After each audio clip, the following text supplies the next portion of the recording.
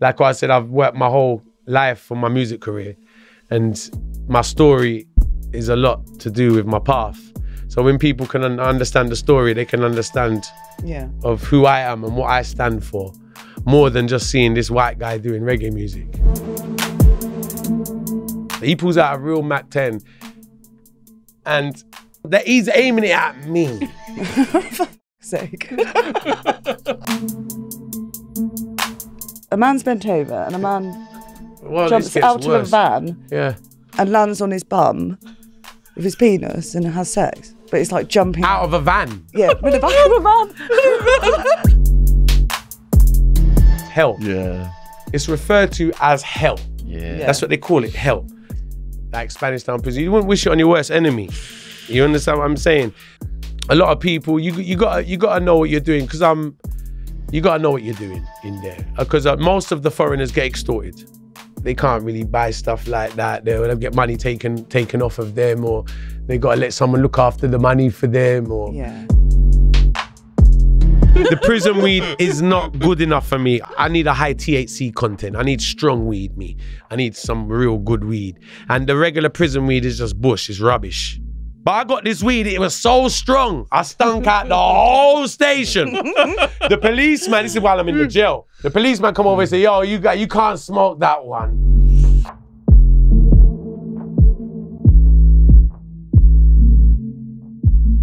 Yes, it is all fun and games until a Mac 10's pulled out on you. Yeah. And that's where I thought I was a goner.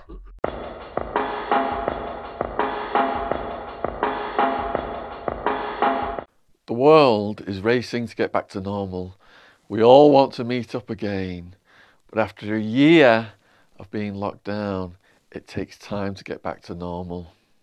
When we are going through things, we tend to turn to our friends to talk to, but they don't necessarily give us the best advice. We all need help from time to time, and asking for support is a sign of strength. It is not weak.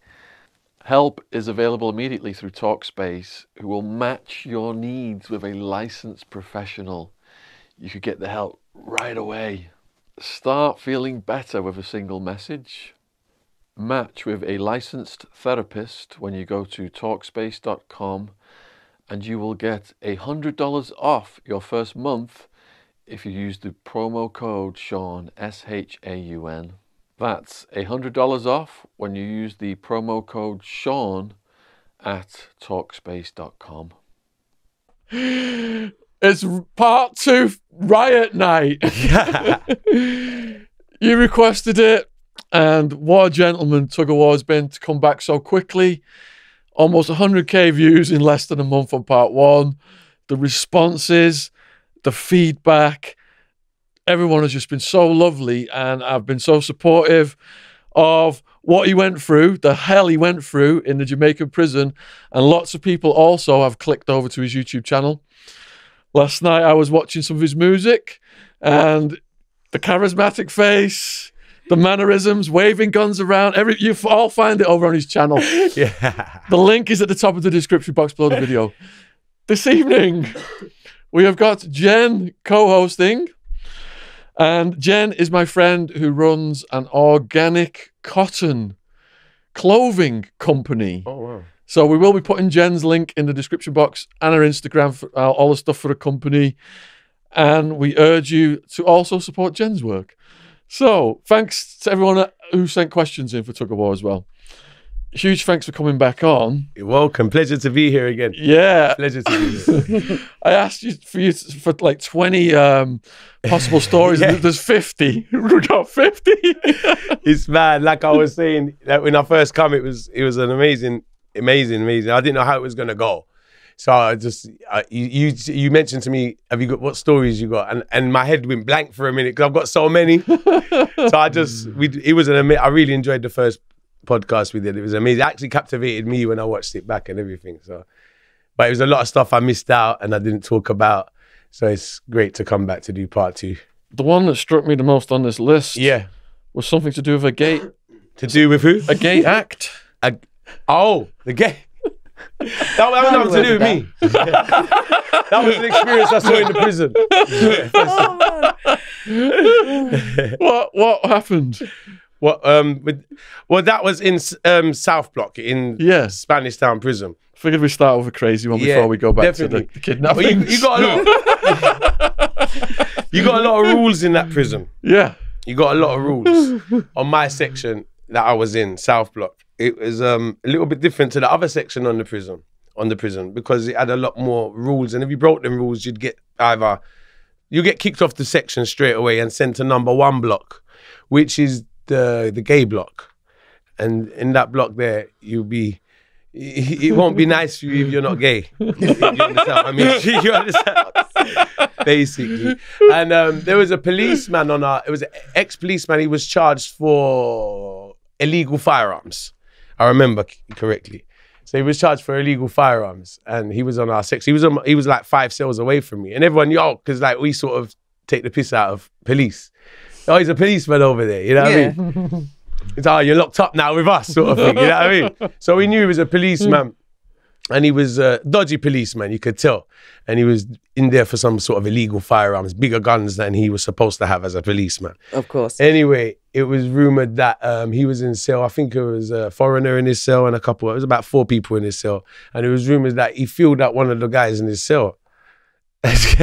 And like this, and I think it got verified, and then they beat the shit out of him, and then he got kicked off of the section and sent to number 1 block. And then we all know what happened to him over there. Yeah. He held on very tightly to the song. Yeah, he very, very, you know what it was, I don't think, oh God, I wouldn't even like to think. It's too early. All right, so last time we had it was in chronological order mostly, and we got the main stories. So this time we're going to fill in a lot of the blanks, get a bit more about his childhood adventures and more about his dad, because his dad became this hero.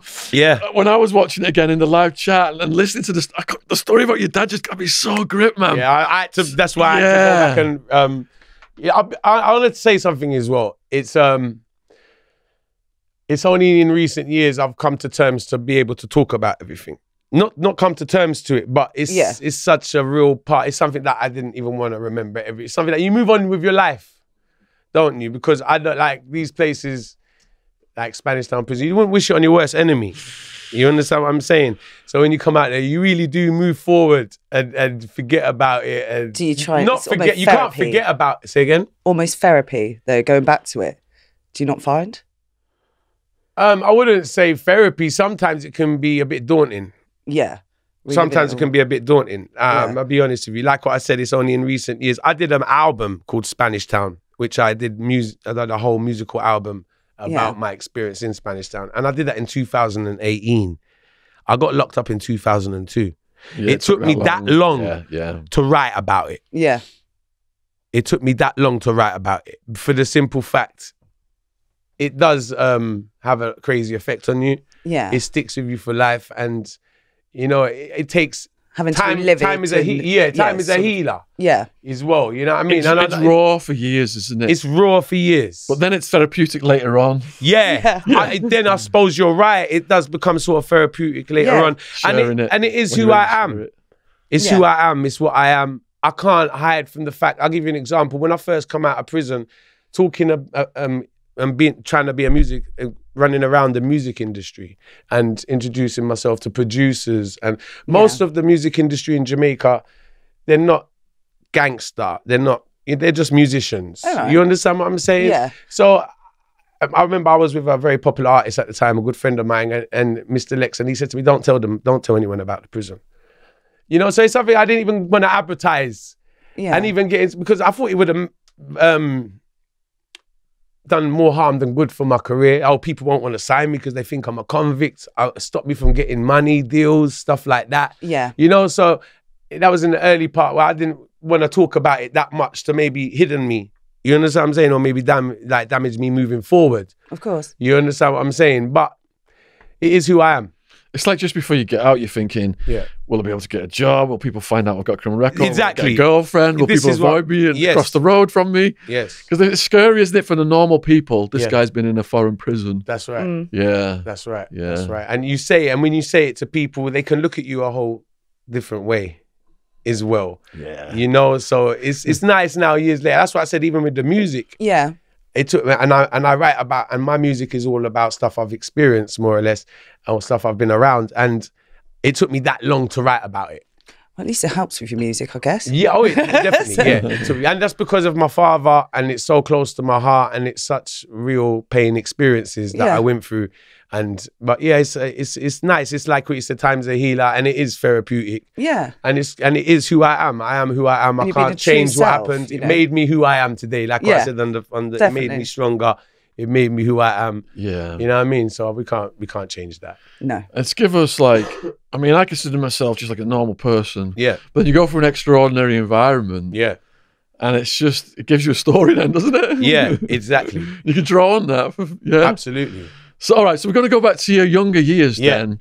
So at 16, there was a situation over £50 worth of weed. It wasn't actually weed. It was £50. Oh, just £50. Yeah, it was. That was actually, I was at home, and I was only 16 years old, and I was starting to sell weed at the time, and I was like popular in my community, and I had some friends used to come round and see me, and one of my friends on the way, I used to live in a 3-story house, so on the way down from he used to come up to my top room. I was in the bedroom, and on his way down, my mum was in the living room, and on the ground floor in the kitchen we had a bowl of money with like pound coins and stuff we used to use to go to the shop. My mum and dad would put money in there, and my mum heard the bowl jingling. Honestly, my mum heard the bowl jingling when it was. So she called up. She says, "Who just left the house?" And I says, "My friend." I don't even want to say his name to embarrass him. But I say, "My friend Rare Tete," and he says, "Whoever's left the house has just gone in the kitchen and taken money out of the bowl." And I'm like, "You're joking me." And I'm like, "Wow." I couldn't believe it was him because he actually was my neighbour. Oh, right. He lived on the same road as me. Slice. And he come from a very wealthy family.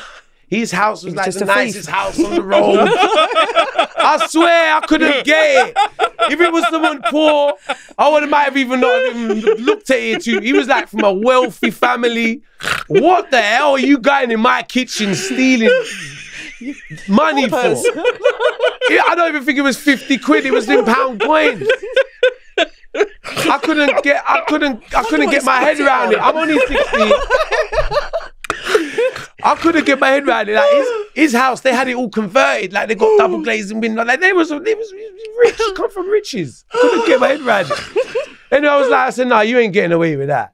So I was like, my dad at the time used to run a trimming merchant business. He used to sell cottons. Oh, really? Yeah. So I grew up around cottons and zips and shoulder pads and hangers and everything you can imagine to make women's garments. So like, he used to run it, and he used to have drivers. So he had like 4 drivers. Yeah. And I used to be friendly with the drivers. And I asked one of them, I told one of them about the situation. I said, like, I want to kidnap this guy. So we ended up, I said to him, he's my mate, remember. I just wanted to kidnap him and give him a beating. You didn't try calling him first or something? You didn't end up calling him first or? No, I called him. I tricked him. I said, we're going for a drink to Epping Forest. Right. I said, we're going to a party. Christ's sake. I said, we're going to Epping. I said, there's a lovely bar and there's a pool table. Right. And like when you're 16, that's what you want to do. You want to go pubs, play pool, stuff like that. Yeah. So I'm saying like, there's girls down there. There's this pub down in Epping Forest. I know it well. Like my friend told me about it. My dad. I got a driver to drive us down. So the guy worked for my dad. Him and his girlfriend had the van. So we all jumped in the back of the van, him, his girlfriend, me, the guy, another 2 of us, and drove towards it. Like we're all pretending to go for this Johnny Boys outing. By the time we hit the motorway, I just started beating the shit out of him. And so we got there and I started torturing him and I threw him in the river. And how did you torture him? Well, I just started like really just beating him up, and I was picking up sticks and telling him to fetch it, and I threw him in the river. And I was really bad. I was really bad. Pinch your yeah, scenes it's here. the first time I've said this story. Yeah, so then my friends had to I probably would have done something worse to him. They had to say, no, leave him. My plan was to beat him up and leave him there. But I must have beat him up so bad, my friends felt sorry for him and begged for me to bring him back to Hackney. So I said, okay. I ended up convincing me. He said, no, we can't leave him here. And it's a good thing, because if I left him there, he probably would have called police on me and I would have got in a lot of trouble. So it was better. We took him back. And yeah, that was whatever. And as quite how often happens with these situations. It happened quite a lot. They come back to us. Boomerang. They do. Boomerang. It's karma. Yes. Boomerang. Yes. And then there was a sequence of you getting kidnapped. Yeah. Yeah, that was my karma for that. At 18. Yeah, 18, yeah. At gunpoint. Yeah. What was the circumstances? Well, I just started selling weed. Not started selling, I was selling weed since 16 years old. And by the time I reached 18, I was starting to move kilos. So I started building up a name for myself in the area. And I'm very young to be moving the weight I'm moving. And I'm doing it by myself and everything. And the rubber guys in Hackney must have got the gist of what I'm doing, you know what I mean? So I was coming back I went to see a girl, I remember. And I came back for like 3 o'clock in the morning. So and my house is like, it's got a driveway and we got a metal gate. So I've come back 3 o'clock in the morning from seeing some girl, and I've parked up and I've walked towards my gate, and I've heard 4 people running up towards me, and I thought it was police, because I was very active selling weed. So I thought, oh, fuck, police are raiding me, I'm fucked. Yeah. As they start running closer, I'm seeing balaclavas. I swear. And I'm at the gate, because I've got a gate in front of me. I'm at the gate with my key. So as they start running closer, I'm seeing balaclavas. I'm looking again, I'm like, oh, that ain't police. Police don't wear balaclavas. Like, you understand what I'm saying? So I was like, oh, shit. So it was 4 of them. 3 of them had balaclavas, 1 of them didn't. And my house had a hallway, so once you go in, you can't really see what's going on, because it's like a little small alleyway before you get to a little passageway before you get to the door.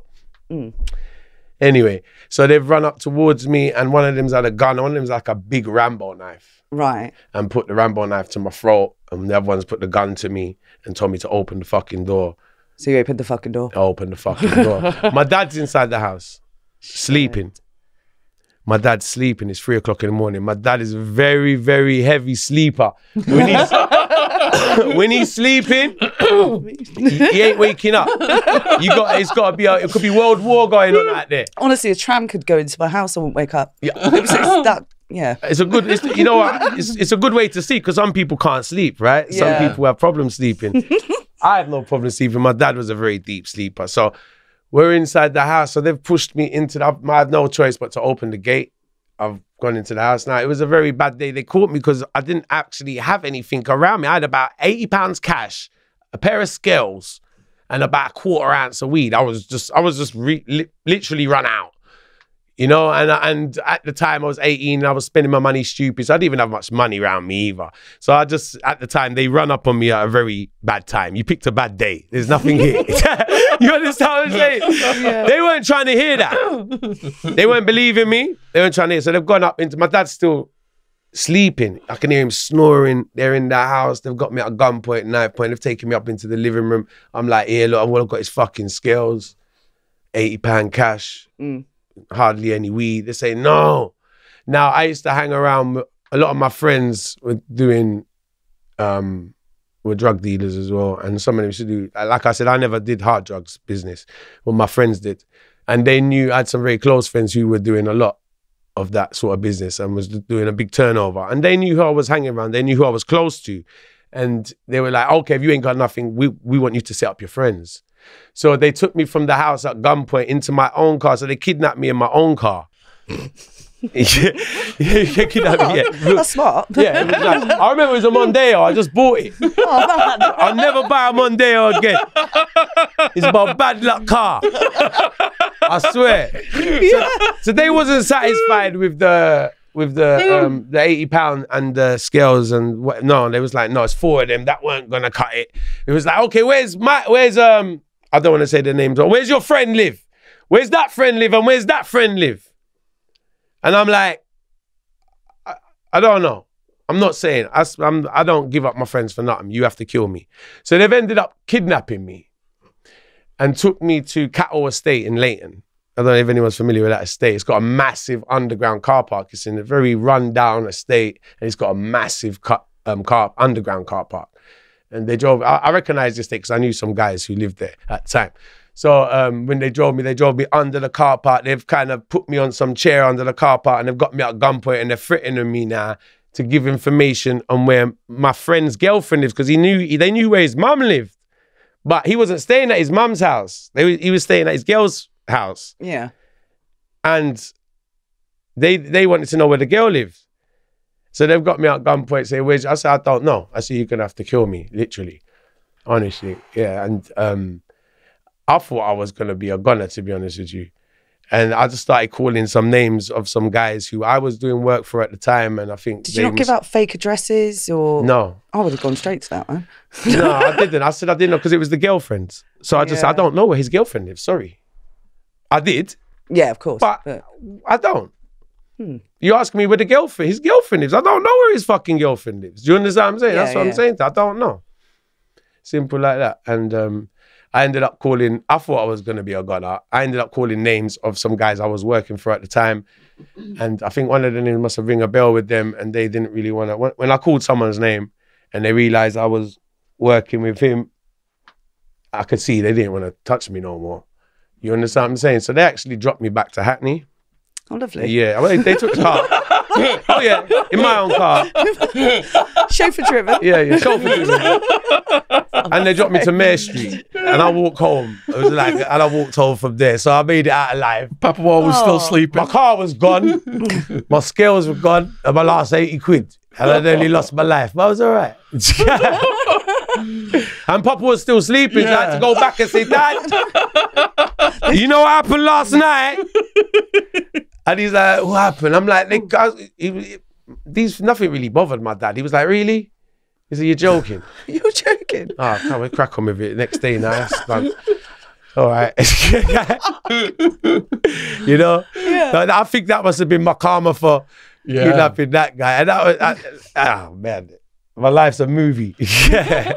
I'm wondering if any of our podcast guests were involved in what happened to you. There's a rival podcaster, first name Marvin, was involved in a lot of that kind of activity, kidnapping, robbing people. It could have been. Yeah, yeah. I don't think so, though. All right. Next one then is a year later. Yeah. Your kidnap karma wasn't quite deleted. No. Because at age 19... Very true, unfortunately. Oh, man. I know. Was it Rise of the Foot Soldier that had the Turks in it, the movie, James? I think so. Rise of the Foot Soldier, was it the Turks? Who were quite heavy mob in that. Yeah. Yeah. Was it? The Turks. I think they were the heavy mob in that, weren't they? I think so. I thought it was the Essex. I think so. I watched that. But the Essex were scared of the Turks. Yes. Oh, right, yeah. No. Yeah. The what? They were like wary of them. Wary of the Turks. In that movie. Turks. In that movie. Yeah. The Turks were heavy duty characters in that movie, weren't they? I'm sure they was. Yeah. I'm sure they was. But the Turks come into your life at age 19. Yes, they did. Yeah. Many of them. I grew up with Turkish people all my life. Big up all my Turkish friends. Yeah. So how did you come to get kidnapped by Turks? This is a whole deal gone wrong. Does it start with weed? Yeah. Business? Yeah, it starts with weed business. Oh, man. Now, kids, do you see what weed businesses lead to? It don't lead to nothing good. These videos are educational with life lessons for young people. Yes. We are not glamorizing crime. No, we don't at all. No. Exactly. And you know, that's the thing about it. I'm not proud of any of this stuff. This is just, I mean, we laugh about it now, but this ain't stuff to be proud of. No, but it's what people want to hear. Yeah, yeah. It's life experiences. And this is a highlight for people to know. Don't do this life because this is what happens. You understand what I'm saying? You don't want to go down this road, trust me. We're smiling because we're still alive. Yeah, that's why we're smiling. Thank you. Because I can't believe we made it here. I can't believe I'm here with you. Same here. I'm not meant to be with you now. After seeing that. And you're not probably meant to be with me. And neither are you. We are all here. We're lucky. Yeah, we are. We are. All right, so set the table with the Turks then. Yeah. Oh. Right. So my friend had some weed from Jamaica, really cheap. He phoned me up. He says, Tugga, I got some killer high grade. £1,300 a key. Now that's really good because we sell this by the pound and a key is 2.25 pounds. So I'm like, wow, that sounds good. Let me come around and have a look at this weed. So you say for a kilo, £1,300 for a kilo. He says, yeah, £1,300 for a kilo. So I go around and see it. So I know this guy at the time, he wants weed high grade. He's mad over buying high grade and he's willing to pay anything as long as it's the proper quality. He don't mind. He'll pay £3,000 a key. He'll pay $3,500 a key as long as it's the quality he's looking for. So I went round and saw the weed. I thought, yeah, this is really good Jamaican weed. So I let my guy know, yo, I got the good thing, you know. So I told him 2,700. So that's quite a nice bit of profit for me, right? Yeah. What's that like? £1,200 profit, something like that. So I said, I got the killer for you. I knew that's what he was paying at the time. So I wasn't really overcharging because that was the going rate. It was that I said, how much you paying? 2,700. I got the killer for you, 2,700. Don't worry about what I'm getting it for. Bang. He says, yeah, I want it. So he comes with his £2,700. I said, drive me around the corner. So the guy I was getting it from was like a couple roads away from me. So I drove him and I parked him up like a road away from his house so he wouldn't see where I'm going. So he gave me the 2,700. I don't want to go into my friend's house now with the 2,700 to let him know how much money I'm making out of this deal. So there's a pub outside his house called the Shakespeare, and I end up going to the pub and go in the toilet and separate the money. And I take £1,500 out and I hide the rest in my pants. Obviously. And I've gone up, okay, and I've pretended I've got £1,500 for the deal and I'm making £300 profit instead of £1,200. You understand what I'm saying? Because if I start letting him know I'm making £1,200, he's gonna want a bit more money. So I'm like, nah, you know what I'm getting. So I've gone up there and say, hey. So he said, all right, give me the money, I'll be back in half an hour. Now I trust him, he's my friend, no problem. I said, all right, give him the money. I ever said, there's an extra £100 for you, drink. Because look, I made 30, now there's a little £100 there, drink, everything. Anyway, so half an hour pass, he don't come. I'm sitting in his house. 1 hour. 1 hour passes. I phone him. I said, Joe, where are you? Oh, I'm soon come, Doug. I'm on my way. I got it. I'm on the way. 2 hours passes. The guy's outside the house waiting around the corner. He's going mad now after 2 hours. He's like, where is this guy? What are you doing? Are you robbing me? I'm like, no, calm down. Everything's all right. He's just a little bit delayed. Don't worry. It's Jamaican people timing. Keep you calm. Do you understand what I'm saying? As I was trying to break it down. So I said, don't worry, it's on the way. Everything's fine. It's just a little bit of a delay. I'm really upset with him as well. He's taking long, but I've spoke to him. He's not like he's not answering his phone. He's answering his phone. He's just taking fucking forever here. 2 hours turned into 3 hours. Right. 3 hours turned into 4 hours. Now, I don't know, but by the 4th hour, he must have... Now, what happened was he kind of followed me to see where I was going. I didn't know he knew where I was going. Right. So I've got him parked 2 roads away. And I ain't even gone back to the car. I'm just phoning him and saying, motherfucker, wait. I'm waiting. I can't do nothing but wait. No. And I'm going mad on my friend right now. I said, where the fuck are you, man? This guy's outside your house 2 roads away waiting. I want to get out of here. He's driving me nuts. Where are you with this fucking weed? Please, come on. 4 hours, 5 hours. He must have called out that. This guy, he wasn't the biggest of lads and he wasn't really, I don't think he could have really done much by himself. So he must have felt it. By the 5 hours gone now, he must have felt, and it's the first time he's done business with me. So by the 5 hours passed, he thought, oh, this guy's trying to rob me. So he was in contact with a Turkish mob. Right. So he's phoned up his Turkish mob and these guys have pulled up about 5 cars of them. I'm only 19 years old at the time and he's like all they're like late 20s, 30s. There's like a whole Turkish mob, like 5 cars, Bimmers, Mercs have pulled up now and they've half kicked down my man. They found out where I am and they've all half forced me. They've half not kicked down the door, but I've had to let them in because they know where I am. And they're all in the house waiting with me. So everyone's in his flat now. He's got a studio flat. We're all there. I'm there with the guy. I've got the weed to give me the money and his mob. Pressure.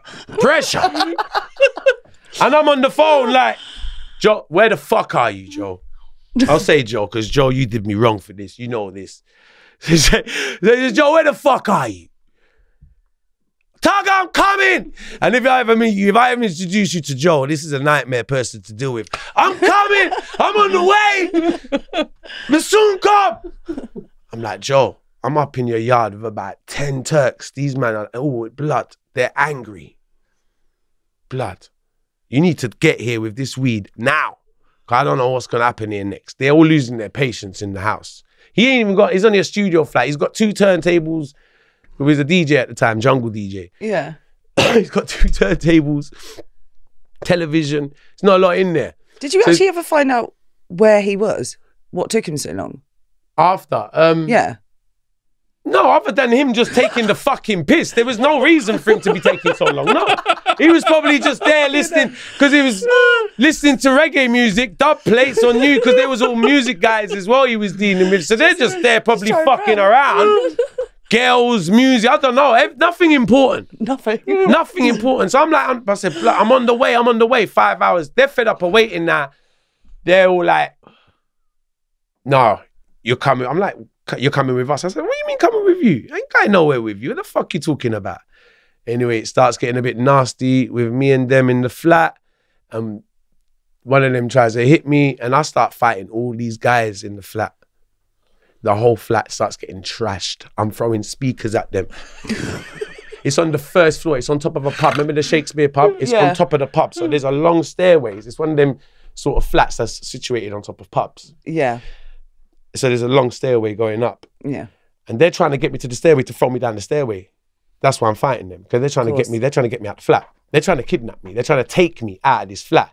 So I'm fighting them, but there's too many of them. There's like 7 Turks and the guy, and it's all against me. Yeah. And I'm throwing the whole house is getting, I swear, it's something out of a movie. You wouldn't believe it. The house is trash. Like I'm throwing the TV at them. The turntable, the speaker.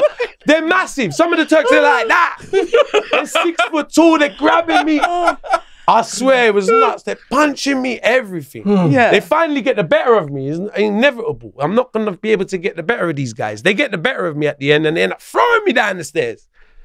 I mean, I'm a big guy. I was big as a kid as well. I was like 18 stone, 17 stones, a big kid. Yeah. They threw me down the fucking stairs. Wow. I got thrown down the stairs. They had a gun on them as well. One of them come with a gun and forced me in the car. So I've got 2 of them. I'm in the back of a Benz now. And one of them's got a gun and they got 2 of them. They've got these like squash. I'm in the middle of the back seat and there's one at each side. And there's one in the front. And there's 2 cars, there's other cars, convoys of them, and they've drove me and they're driving me off that. Oh God, I've left the house. I'm driving down green lanes. I remember I'm driving down green lanes. I'm like, where the fuck you guys taking me? You know what I mean? We're going. I said, he's coming back. He said, he ain't coming back. I said, where are we going? They ain't talking. Oh shit. I'm like, oh shit.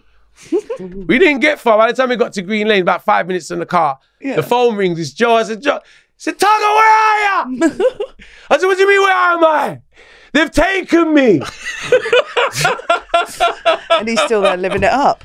I said, what do you fucking mean, where am I? They've taken me. Where are you? Well, where I am. Was he there? I'm in the back of a car getting kidnapped. Christ's sake. I'm in the car. There's one guy, there's one Dave. I'm like that. They're massive. I could just about fit in there.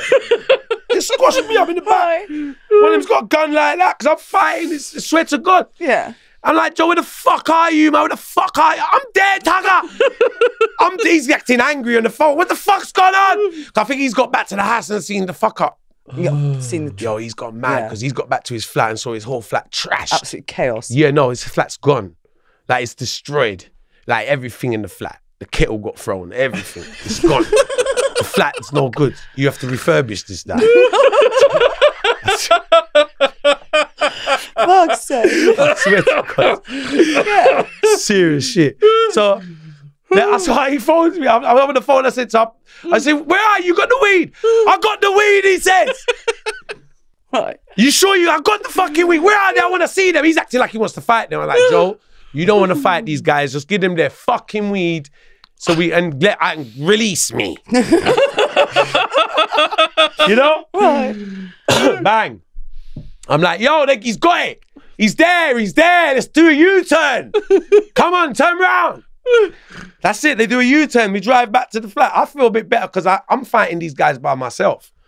I need at least one friend with me here. You know? So we drive back. I remember, I'll never forget pulling up on the road. And these guys, I pulled up on the road. This guy's a nutcase. And he's outside the road in the middle of the street waving his hand saying, what the fuck going on? And we pull up on the cars and it's him one. And he's got the weed in his shoulder. Like he's wearing a jacket and the weed's in the shoulder of the jacket. He's got we can see it, it's sticking out, this big lump of weed. He's got it like, imagine it was a fucking movie. He's put the weed in the shoulder, half that is sticking out. And he's like jumping up and down in the middle of the road. This is before, that's what I'm saying, thank God, like cameras changed everything in Hackney. This is before cameras. Anyway, brilliant. we pull up, as soon as I get out of the car, we start fighting again instantly. I feel like, more or less, so we're kicking off in the middle of the street now, and I've run over to him like, yeah, come on, you cunts.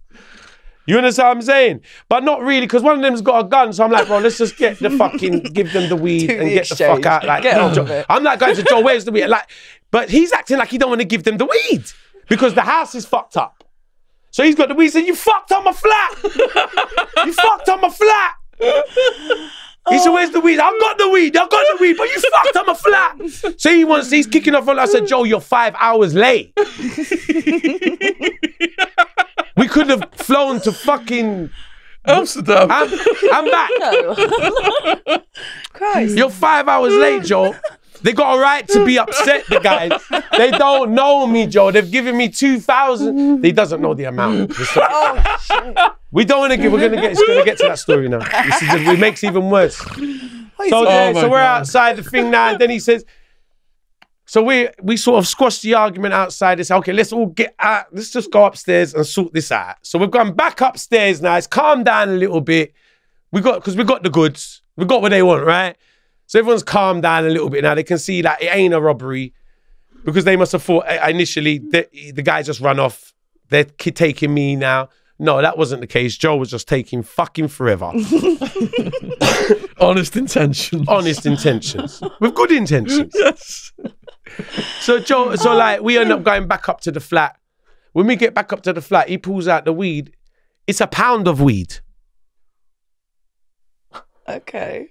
They're paid for a kilo. A pound of weed is 16 ounces. A kilo is 36 ounces. Joe's pulled out the weed and says, here. I said, what's that? I even looked small when I saw it. I saw it, thinking about it, I didn't see it properly in his shoulder. So when he's pulled it out, he said, what's that? I said, he said, that's a part. I said, what's that? He said, 16. He said, the man's gone mad straight away. Because they're waiting five hours now for 16 ounces. You're like, what do you mean it's fucking pound? It's a kilo one. And then Joe said, Tugger, I told you £1,500 a pound. He said 15. Fucking talking about. Then he says, what? 15. Then the guy I sold the weed to says £1,500. He gets upset and tries to punch me in the face. As soon as he punched me in the face, I said, fuck you, cunt, bang. Hit him back. That was it. Kicked off again straight on. Right. Then the war starts again.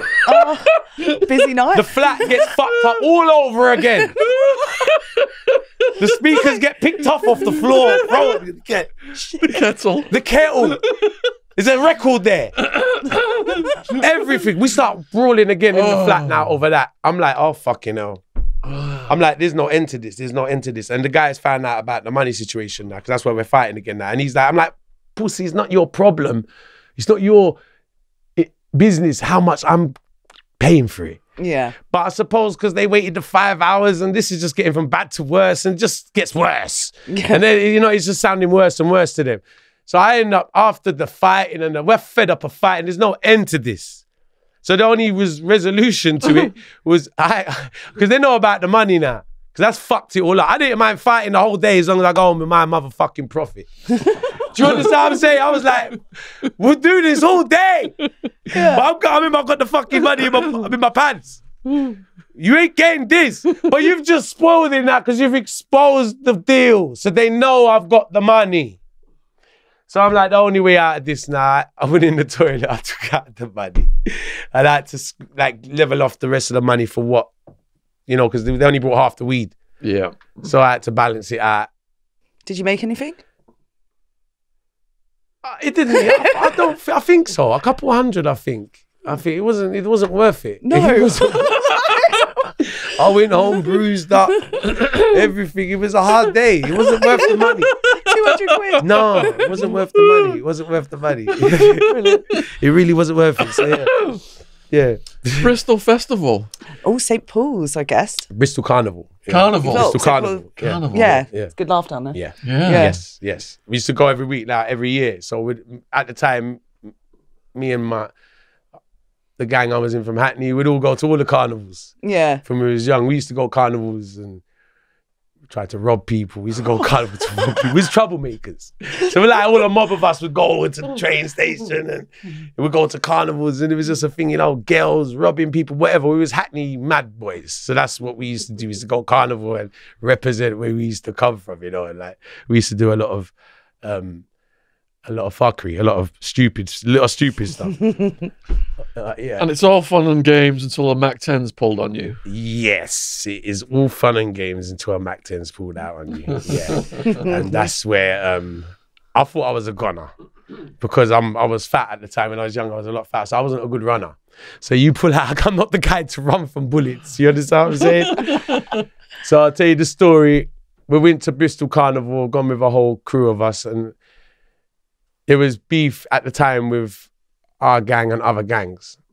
And we've turned up there. And I didn't even know. We just went to enjoy myself. I wasn't going for no problems. Just going to Bristol. I'm going to Bristol. We was going to enjoy ourselves. We got the news that it was like loads of us. There's like a good few cars of us. So by the time we got to Bristol, I got the news that someone who was in another car had a gun on them. And we thought, okay, whatever. It was nothing new to having guns around in the crew. And so but the person who had it, we was like, what's he got a gun for? Because he's not really that guy. You understand what I'm saying? So, oh, whatever, what the hell?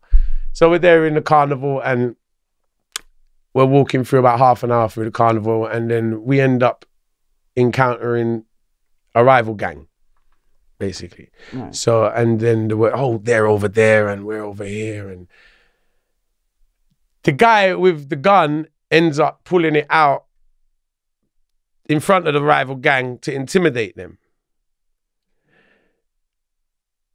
The most stupidest thing he could have ever done in the world. Now, I didn't know the gun was fake. Shit. It was a fake gun. Yeah, it was a blank. But nevertheless, you're not going to muck with it. So... No, that's why we didn't know that at the time. Yeah. He was pulling it out, just kind of showing it to them. Yeah. The idiot. The fucking idiot. Because he's put out, show it to them. The rival gang is someone in the rival gang who's got a real... It's like the moment, this is real Desert Eagle 2.0. You know that movie, the movie? He pulls out a real Mac 10. And instantly, he's not to know this gun's fake. He pulls out a real Mac 10. And I'm the last one that he's aiming it at me. For fuck's sake. Right in front of me. He's basically aiming it at me. Everyone else is run. He starts spraying this motherfucker. The whole place is scattering. Holy shit. Yeah. He starts spraying it randomly. How long ago was this? This is like 2000. Yeah, 2000. 2000. I'd say 99, 2000. Yeah. Yeah, 99, 2000, yeah. So he starts spraying this motherfucker and like I'll dive. I dive because I can't run. It's too late to run. Yeah. I thought it's hit up time. So I don't know what I did. I'm fat at the time, so I sort of done some sort of fucking fat boy dive. And I remember hitting some barbed wire or something because I ended up my whole clothes got ripped, so my trousers got ripped, and by the grace of God, I never got hit. I didn't get hit. And I don't actually know, I just ended up diving, and I fell down it was like a hill or something, and I fell down the hill, and I run through that carnival for about 2 hours. Did anyone else get hit? Do you know? I don't know, because I left. Don't know. Yeah. I run. It was aiming at me.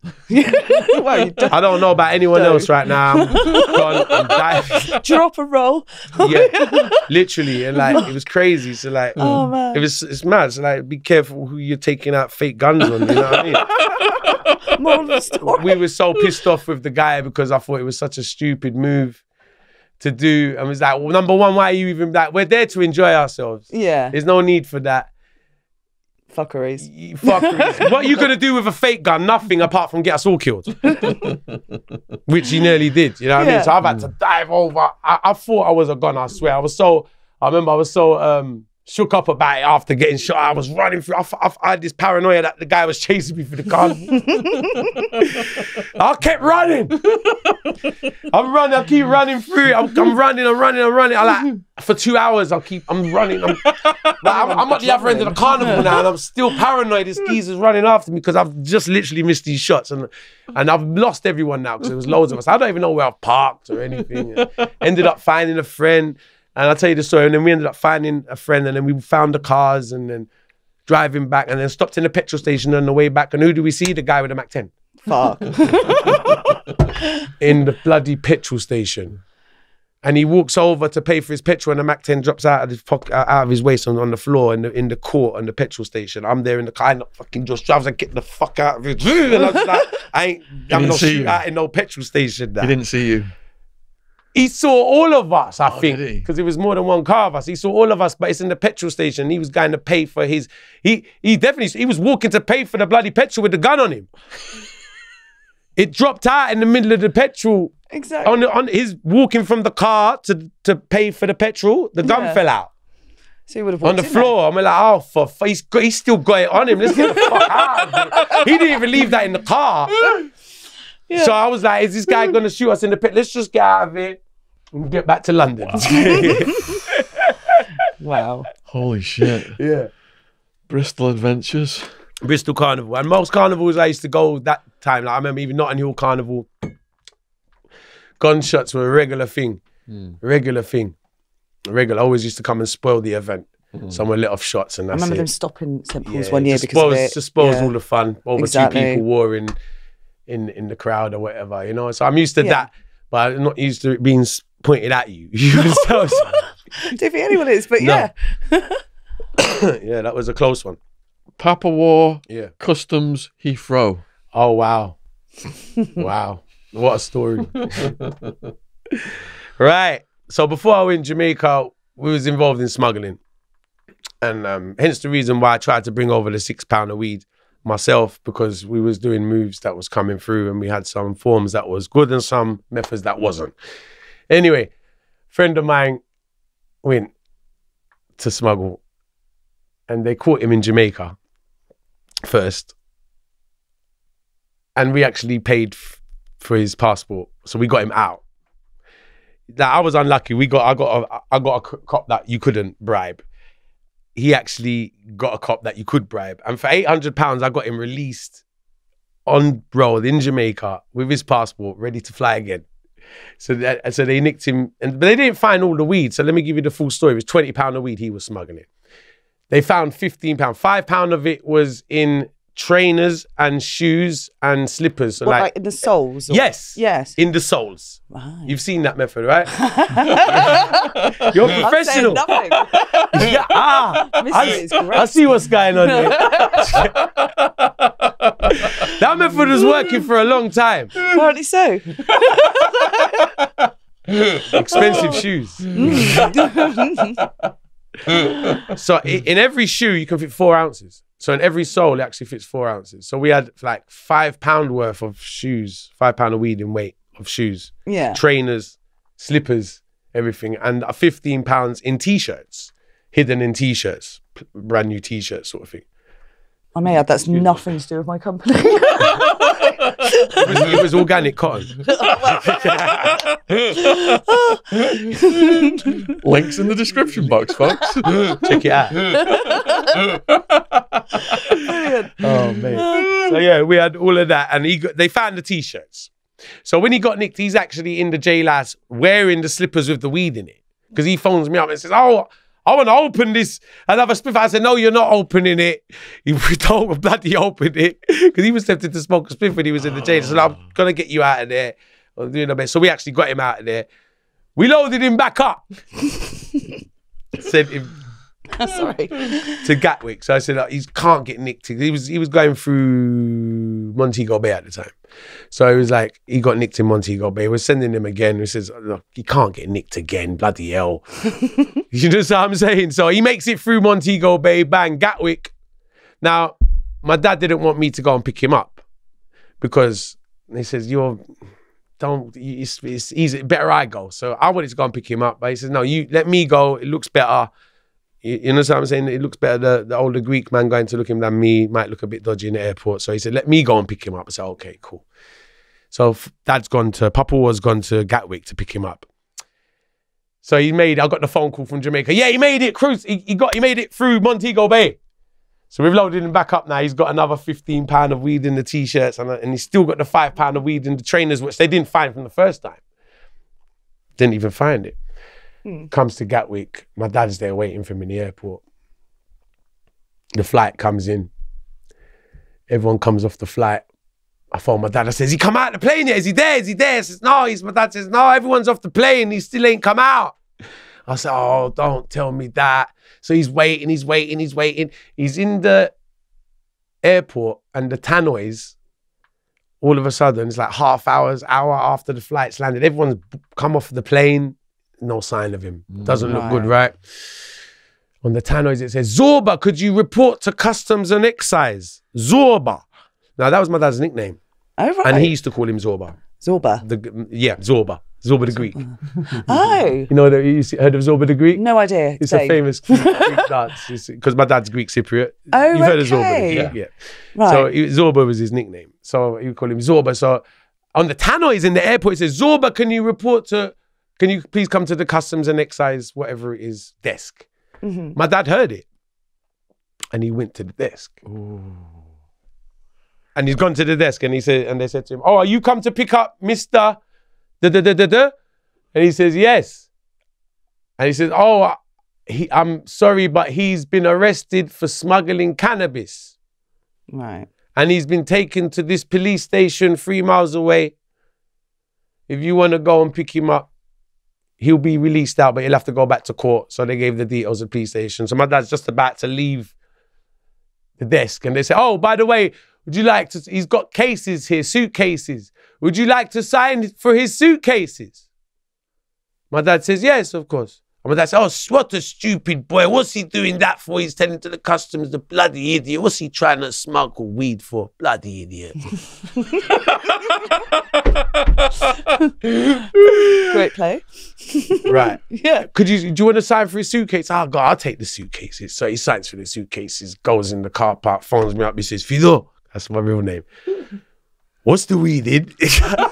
So your real name is Theodore? My real name is Neophytos. Neophytos. Oh, fantastic. Neophytos, yeah. It's a Greek name, yeah. Fido for short. I thought you said Theodore. Fidos. So Fido is short for Neophytos. Oh my God. Okay. Yeah, there's the Greek short abbreviation of it. So my dad would call me Fido. So my dad was like, Fido, what's the weed in? I said, well, it's in t-shirts and shoes. So he's opened the case. He's in the car park of the airport. Right. He's opened the case. He's like, well, the t-shirts are gone, but the shoes are there. Would you believe the customs gave him back the case with the weed in it? Oh, man. Brilliant. Unbelievable. Wow. £5 of weed. Still, so that same one's in the shoes that he was running around in, because they didn't find it in Jamaica either. They kept finding the t-shirts. So it was £20 of weed altogether. It's £15 in the t-shirts. They bust the first £15 in Montego Bay, then the second £15, they bust it in Gatwick. But the shoes and the slippers and the £5, which was actually the better weed. Oh, good. It was the creme de la creme. That's why it was separate. It was more expensive. Lovely. The ones in the shoes, it was a more expensive weed. It was the creme de la creme weed. It was actually the special weed. So the special weed ended up coming through. Dad drives from the airport to the police station with the weed in the car. Holy shit. Waits for him 2 hours outside the police station with the weed in the car. Brilliant. Drives, and we're all waiting in Stoke Newton. I'm back in Stoke Newton at the house waiting for him. And drives him back and comes out. He ended up going back to court and doing a little bird for it, of course. But come back to Hackney with the weed. Enough got through to get him a lawyer. Yeah, exactly. And we all had a good smoke that night. All was not lost. So, going to Jamaica at 21. Yeah, about that, yeah. Lovely place. Yeah. Beautiful. It was like my dream to go because I grew up around Jamaican culture all my life. Yeah. And even the patois. Yeah. Talking that from before in Jamaica. Just growing up around the community, such a hardcore Jamaican community, around the culture. Yeah. My first girlfriend's Jamaican. Oh, I think I heard that in your last interview, but yeah. Yeah, so it was like, the whole Jamaican culture was very close to me, so I was very excited to go to see. Where was the first place you went when you went there? Spanish Town. Spanish Town? Yeah, actually Spanish Town, the area. Montego Bay, which... Yeah. I flew. You been to Montego Bay? Yeah, beautiful. Yeah, loved beautiful. it. Isn't it a beautiful country? Beautiful. One of I felt safe, absolutely safe. Yeah, yeah. I think the stories we say, and there's good and bad everywhere. Oh, of course. There's good and bad everywhere. Jamaica's a paradise. Yeah, but it's like everywhere. You can get really good and really bad. The rumors that they hear that they talk about Jamaica, oh, don't go, it's not safe. It's not true. Bollocks. It's not true. It's bollocks. There is parts where you can't, of course. There is parts where, but you wouldn't go there as a tourist. Well, exactly. It's only crazy people like me don't go there. It's like you go to the nice beaches. All inclusive. Yeah. And leave me to run around the shitholes. So one of the viewers sent this question in. Yeah. It's from Ray Sissom. Okay. For Tuggawar. Yeah. When did your accent change? Yeah. How long did it take to change? If it changed in Jamaica, doesn't it go back to English?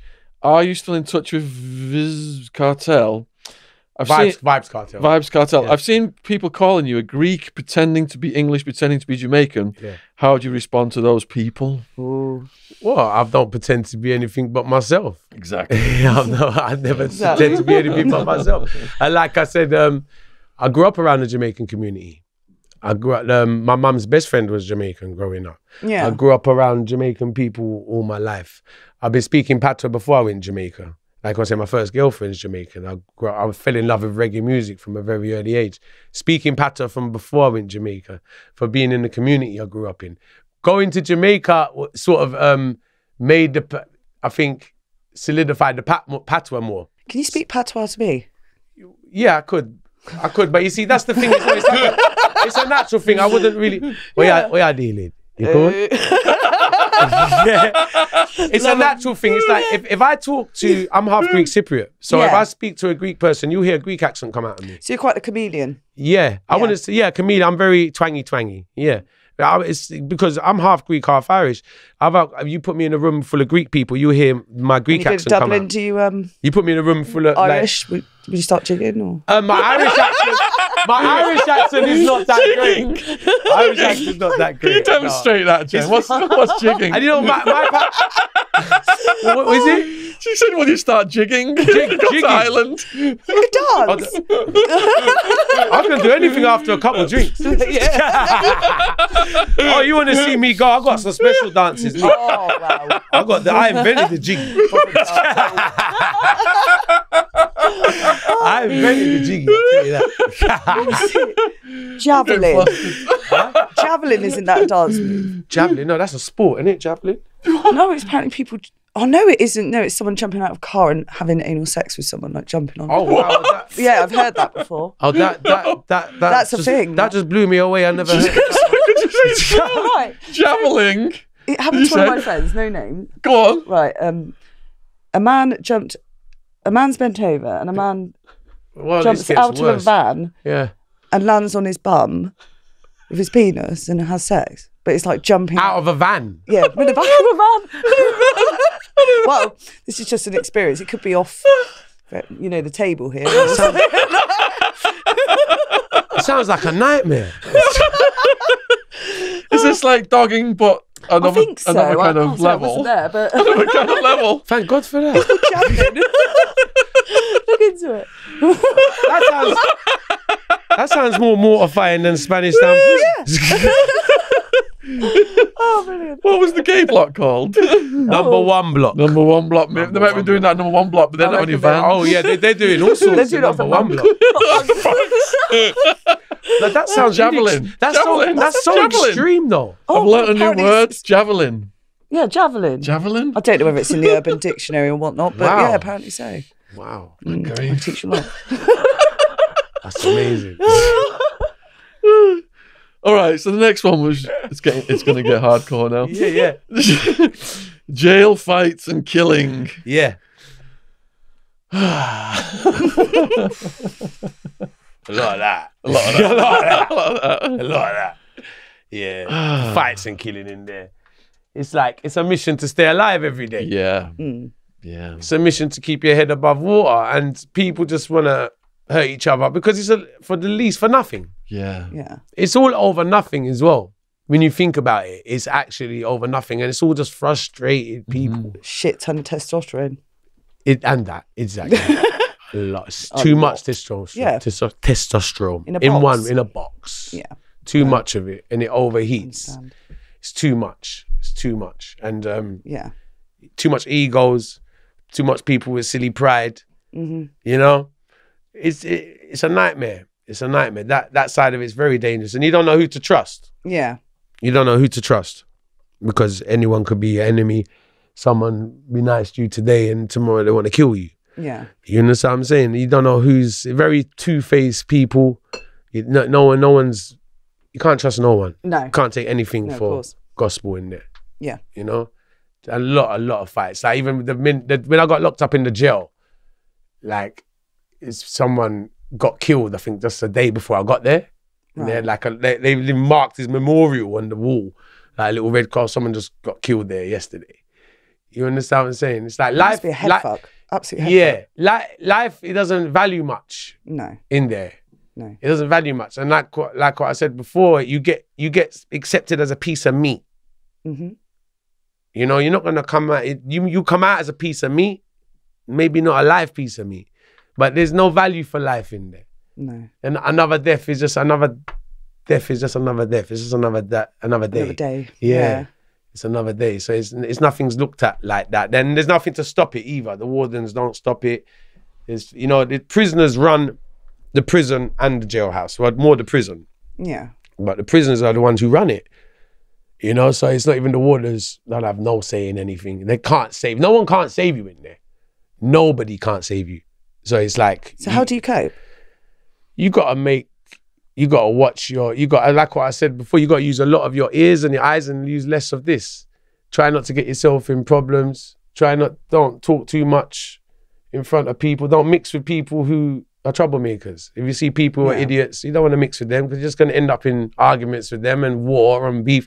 Everyone's in there doing time. Yeah, of course. You just want to do your time and get out. How do you get any sleep? It's hard. Yeah. Very hard. Very, very hard. It's very hard to sleep. You're sleeping with one eye open. That's the rule in there. Yeah, of course. The rule is sleeping with one eye open. Yeah. Literally. Is your door open then on your cell at night? Not in the prison, no. But you got cellmates? Yes. Yeah. And I don't trust them. Exactly. That's the one eye open part, isn't it? I was, a couple of my cellmates were really cool. So I made some good friends in there as well. So I had 1 or 2 cellmates that I got on really well with. But like even in my cell, the guy in the hammock on top of me, he was in there for rape. Oh man. Yeah, exactly. And I think it was a underage thing as well. I think it was some sort of, so that's a really dark person. Yeah. And he didn't talk to us. He wouldn't eat from us. He was just totally like we weren't no conversation. Like he wasn't even there. Right. This geezer's sleeping on top of you. Like you'd think he can come down in the night time and just cut your throat. He's mad. He's disturbed. Yeah. You understand? He don't talk to any of us. Like we'll be cooking food. He doesn't want to eat from us. He doesn't want anything. Nothing. He just goes in his hammock. So I'm in a cell with someone who I didn't talk to. I said 2 words to him for like 6 months. That'd drive me mad. Yeah. Honestly, that's one person. That's one person in my cell. How many people did you have in the cell total? 4. 4. 3 of us on the floor, 1 in the hammock. Yeah. Yeah. And so it can go up to 5. 3 on the It can floor, go 5, 6. Yeah. No bunks. Did you have one on your own?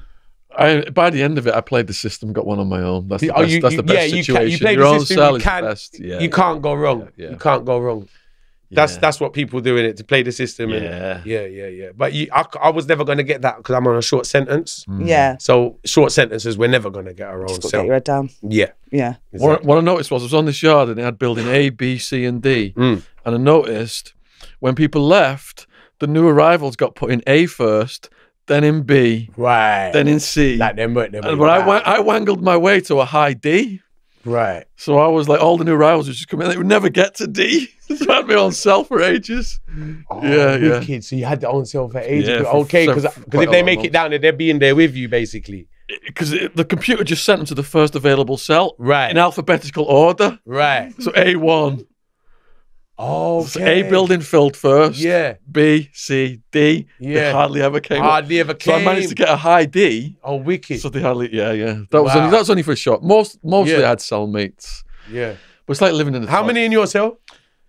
In medium security, there was 3. That was the most. Okay. Yeah. Okay. On Nice lads. 3 bunks. 3 bunks, yeah? Nice lads. Wow. I had a Chicano gang member who was a Rule 11, so he was mentally ill. Yeah. He was rapping all the time, and he'd stay up at night singing raps. He had like a grasshopper and a mosquito. Wow. But he took the legs and the wings off them. What, so they couldn't get away? So they couldn't. So they can't run Can you have his pets? So they were there with him all night long. Oh my And God. he got this little toilet roll and rap. I mean, he would spank them It's like with the toilet. Salvanian families. And he's rapping to them all night long. There's the audience. Well, probably the best one, And he was isn't sneaking it? behind me and like catch me unawares and just grab my trousers and just And it's so crazy because you see things like that. Yeah. It defines jail. That's what it is. People So much of that, isn't there? so much of that shit. Yeah. Weird And behaviour. people constant. Yeah. because you know what? Yeah. 6 Every years. every one of us is different. Yeah, of course. We are all different as individuals, human beings, and you Yeah. know what?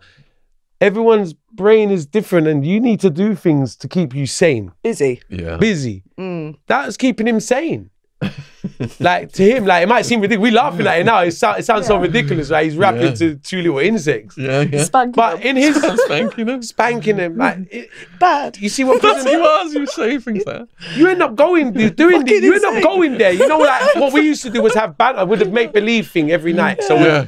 when we'd lock down, we'd pretend that we're going out. Oh, were you in the club? Yeah, we're going to the club tonight. yeah, we did a bit of that too. you do that lying, like you Yeah. lying, you're talking shit. And we start dancing the sound. We are at the club. This is the club. This is the club. Yes. Yeah. You know what they say? You see, happiness is a mindset. It's not a place. So you'd like choose the food you wanted to eat in your mind. Everything. Yeah. The girls we've Like the dated. perfect meal. Yeah, everything. The cars we've drove in today. The drink we've drank. Oh, we're stopped for a steak. Oh no, we're on the way. We'll meet. We're going for a steak first. I'll meet you at the club. We're having a steak first. Did you pretend to eat it? Yeah. Well, no, With your literally, knife we'll be and there fork, like sit with down. vibes because we'll have the music on. We'll be there like we're in the club. When you got Asylum, so we're just making up of the club. One club called Asylum in Kingston. Yeah, we're in Asylum. You know? Yeah. Our closest club was Freedom. And there was a radio broadcast we picked up from Club Freedom. Wow, it's called Yeah, Freedom. The club's called Freedom. Freedom. Yeah. No, I was taking the piss. You know. But that's the dream. Yeah. But that actually, you can actually fantasize now. We're going Club Freedom tonight. Oh, you're not coming. You coming tonight? You coming Club Freedom? And you know what? Yeah. You be in the worst mood in the world, but you be saying, yeah, what you mean, man? I'm coming, man. I'll see you there. And it uplifts your spirit. Yeah, of course. It's for your spirit, it's for the morale. Uplifts your spirit. Yeah. Like, Like you've just lifted mine. it drive you crazy, but if you don't, it's either that or be depressed. Yeah. Innit? Yeah, of We were course. dancing in our pink boxer shorts with towels wrapped around our heads. Yeah. Why? Just Just to build the vibe. crazy. Singing, I'm going to lose my mind up in here. Up in here. Wow. You fucking did. Trust me. Do you know what going on a date in prison is? Oh, don't. Go on. So you get a picture of your missus and you go to shower and you got it in like a plastic bag and you tape it to the wall And Oh, have a- no. and you beat off. Oh, wow. Oh, that's crazy. I'm going on a date tonight. Do you get dressed up? That's crazy. Do you know what the thing is? I didn't beat off for 6 months. No. You can't do it in Spanish Town. How? Like, it's not comfortable. There's no privacy. There's not at one point I'm going to have privacy to do that. Rumour I've heard is the shagging of the mattress. Is that true? The hole in the mattress? I never tried that one. But I didn't get a mattress. Oh, well. I would have loved the mattress. We didn't get anything like that. I had to buy a sponge. Like I was sleeping on newspaper to begin with. Oh, Christ. And then you buy a sponge, which is like this. Oh, right, foam. As thick as that. A sheet of foam. Yeah. I'll buy it and that's my bed. You didn't make a hole in it then? It's not going to work. It's not going to work. It's called I'm not going for the concrete. In Arizona, after about 3 years, you go from your right hand to your left hand. And then when you get bored of your left, you go to the Fifi bag. Oh, fucking hell. Right. Like a sock or a flannel with lube and soap and stuff. Wow. Yeah, to try and replicate that. Romantic. That's crazy. Yeah, pocket pussy. It's we had pictures of girls. You know what? That was crazy because you know what? That's the most dreadful thing for me for being locked up because I love to be around females. I know we've not talked about that. No, it's the hardest part, isn't it? Trust me. Really? Hardest part? No. The hardest part. Let me tell you, that's the hardest part. That's the hardest part. And you know, another hard part as well. I tell you, I had my girlfriend phone me in and tell me that she cheated on me while I'm in jail. Oh. That's quite hard to deal with as well. Because you're locked up. That's You see, some people never recover from that. Listen. That will mash up a man more than anything else in prison. That's why people get murdered. Yeah. You wonder why he killed him? So we're the cure. It's because of her. He didn't really have beef with him. He didn't really have beef with him. He made a wrong move. He didn't have no beef with him. It's what she said to him last night. He's got to take it out on someone now. Yeah. And it just happened to be you. Like, do you understand what I'm saying? So that can mash you up. You see guys looking at the car park out through the cell window, waiting for the missus car to come, but it never comes, and every week they're just staring. Yeah. And then their faces, they just go fucking depressed and mental. So women are the cause. See that? All evil. All evil. Yes. I'll take that. It's mad because on our section, on the top floor, you can see the road. So the visiting situation was crazy. Now, because my ex was living 10 minutes from the prison, I was getting a lot of visits. And like, which the prisoners couldn't figure out, how the hell is this guy getting so much visits? I mean, they live in Jamaica and they ain't got a visit yet. And I'm getting visit every day of the week. And they could see, and they used to see my girlfriend coming from the top. So they're shouting, oh, she's coming. They see her, like I'd even get the shout when she's walking towards the prison. But the guards now, where you visit, you get to see them once a week on a Friday. Right. Where you go in a booth and actually be able to talk to her. Can you touch? No. It's the most ridiculous thing you've ever seen in your life. Really? Absolutely ridiculous. Now, you know, like in the movies where you got the booths and the phones and like, I don't know, is it similar in your prison? Depends on your security level. Okay. Yeah. So like we said, it's a slim piece of plastic and there's 3 booths. Right. Only 3 booths available. And all the prisoners are queuing up outside and it's opposite the number 1 block. So you got to walk past the bloody number 1 block to get there. And you're queuing up outside and you get about 2 minutes. Maybe a 1.5 minute, 2 minutes. You don't even get 5 minutes with your visitor. What do you talk about in those 2 minutes? You've got to shove it all in. No, really quick. Well, I'll tell you what happened. And it's not even worth it. And you know, we'd all like, I'd dress up because, I'm getting a visit today. So you'd put on your clothes and you will smarten up and you'll look forward to the visit. And the first time I went there and she ended up leaving in tears. The soldier standing by the booths with their big rifles and they bang it on the table for when you start. So they say, so intimidating for the visitor. Forget us, we're used to it. Yeah. But say your mum's coming to visit you or something like that. It's fucking horrible. So the soldier bangs on the table and goes, bang, start.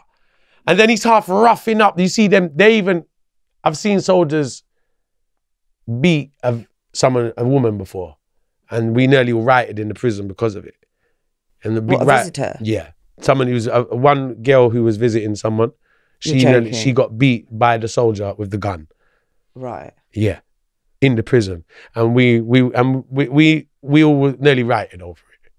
My ex left there in tears. She got roughed up. She didn't get beat, but she got roughed up. Like she left the prison in tears. Not because she wasn't in tears because of me. She's in tears because of how they've treated her. Like they've literally treated her like they treat like animal. Like come here, go start. Like she's not the one in prison. I'm in prison, but they're treating the people like dog shit. So that's the only way to describe it. Yeah. Absolutely ridiculous. Yeah. And then you pick up the phone to talk to them. Out of these 3 booths, there's only 1 phone that works. So if you get that booth, so my first time, listen, it's my first visit. I'm there, I'm on the phone like, I can't hear her. I'm saying, yo, this telephone ain't working. Say, tough luck. Shit.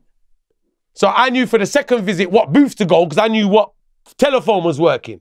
There's only 3 booths. And only 1 works. And only 1 works. What's the fucking point? You're there, like, it's ridiculous. And you end up, when the phone's not working, because it's like a thin piece of plastic between you, so you can kind of shout and hear each other.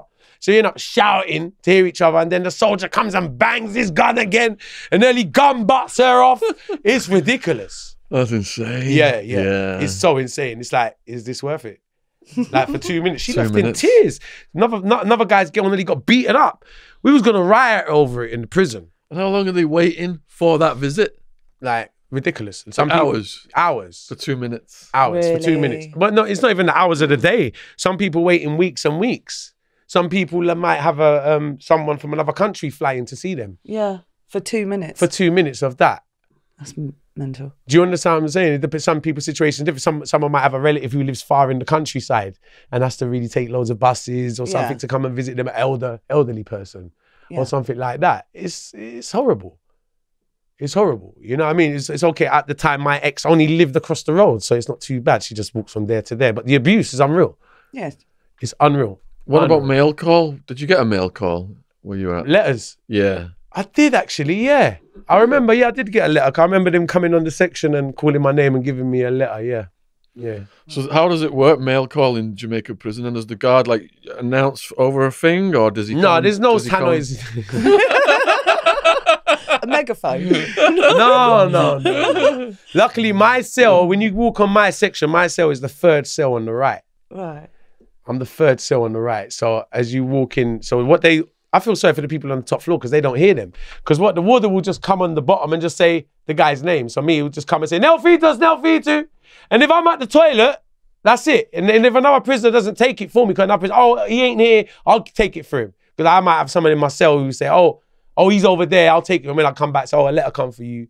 Yeah. And if someone don't do that, you're just not getting it. And it will just... And you get your letters right away when they arrive, or do they sit on them for ages? No way. It takes weeks. You're lucky to get one. Like, getting one was like, I actually got something. I got a letter. Like, it's wicked. I'll be looking at the paper like, it's come for me. Like, you know what I mean? Someone knows I'm in here. Oh, brilliant. I'm remembered. Like, you know what I mean? Like, it means a lot because it's hard to get something like that. I think it's every 6 weeks. What about books? Could people send you books? Yes, I think you can have books. Yes, you can send books in. Yeah, you can. Do prisoners abroad send you anything in? I didn't get nothing from abroad. No. You can get stuff sent in, but I think books would have to more get... I don't think you could post them in. You could have to visit the person with them. So Prisoners Abroad never helped you, that charity that helps people from the UK? No. I never even heard of them. I think Stephen Graham said they helped him. I think they might have helped him. I can't remember.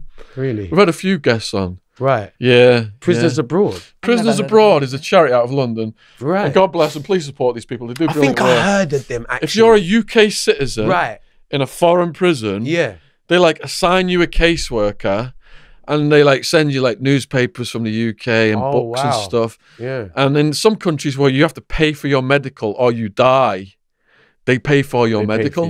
So they save people's lives. So is that nothing to do with the embassy? No, separate from the embassy. Separate from the embassy. Did the embassy visit you or anything? Remember, I avoided them. Oh, that's right. I kept avoiding them like an idiot. Yeah, that's right. I ended up seeing them because I had to. But I had a bad time at the embassy. Because you were staying in the country, weren't you?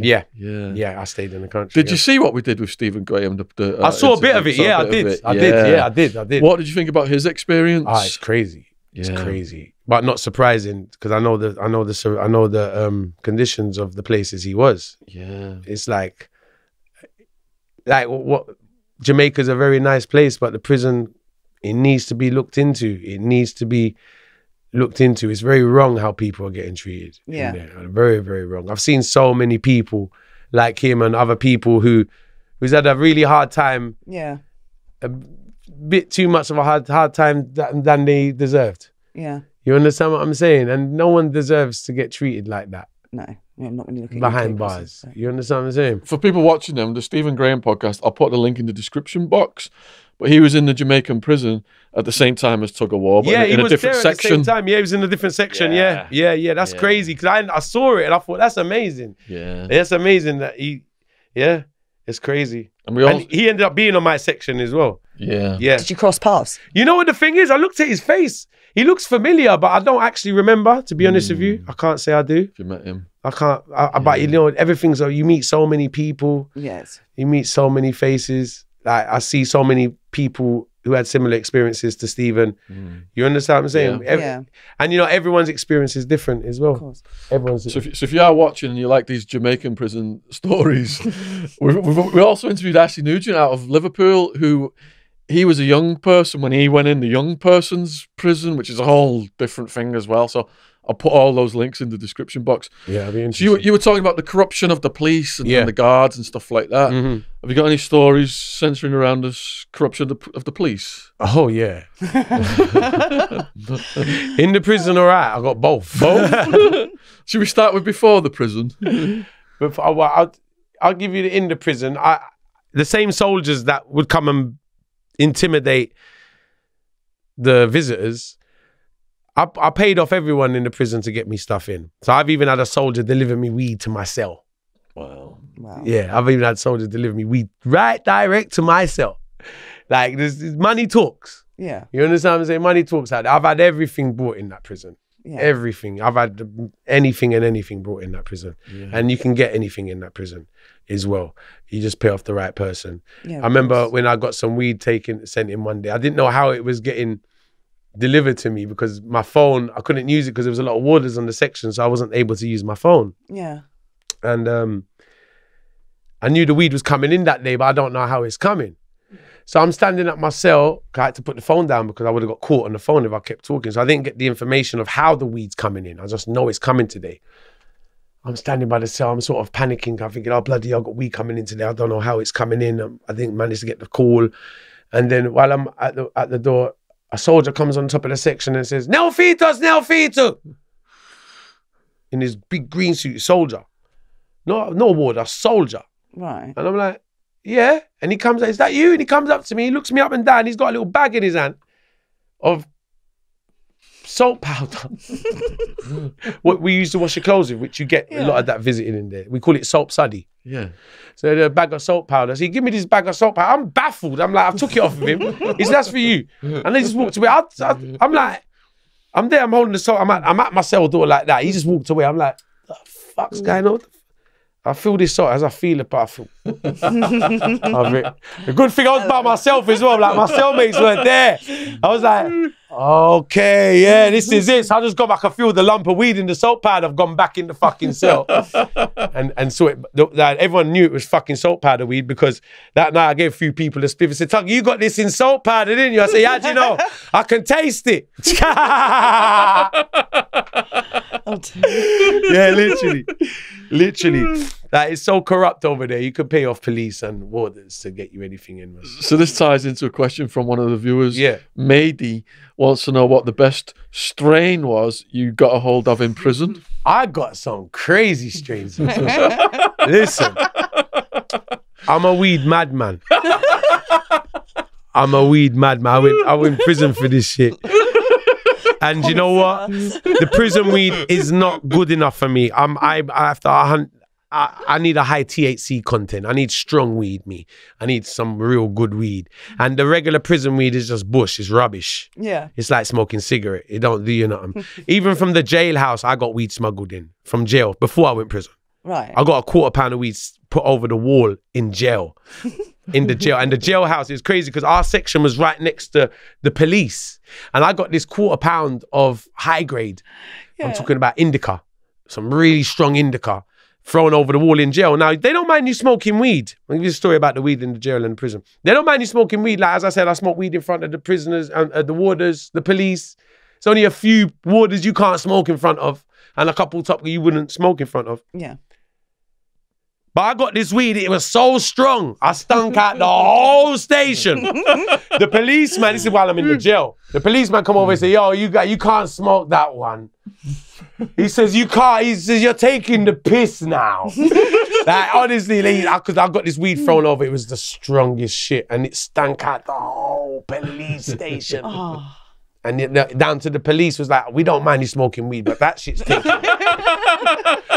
Honestly, it was like, nah, you can't smoke that one. It stinks. When the guys come, they're so stinking out there by the office. Like where they are with the decks, it's just stinking.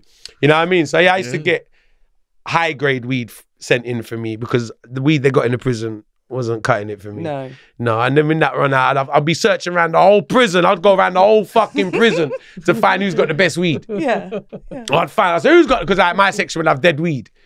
On my section, like no one in my section would have good weed. So I was like, okay, who's got over ship, grass? Do you give it away or sell it in there? Huh? Do you give it away when you get the good weed and the other sort of inmates want it? Do you give it away or sell it? I was selling weed from the first day in prison. Okay. So my first day in prison, I went to go and I bought 4 ounces of weed to sell for my first day. Wow. Yeah, because I had cash on me and I know I'm just going to buy. No. So I went and bought 4 ounces from a guy called Mackerel on the 2nd floor.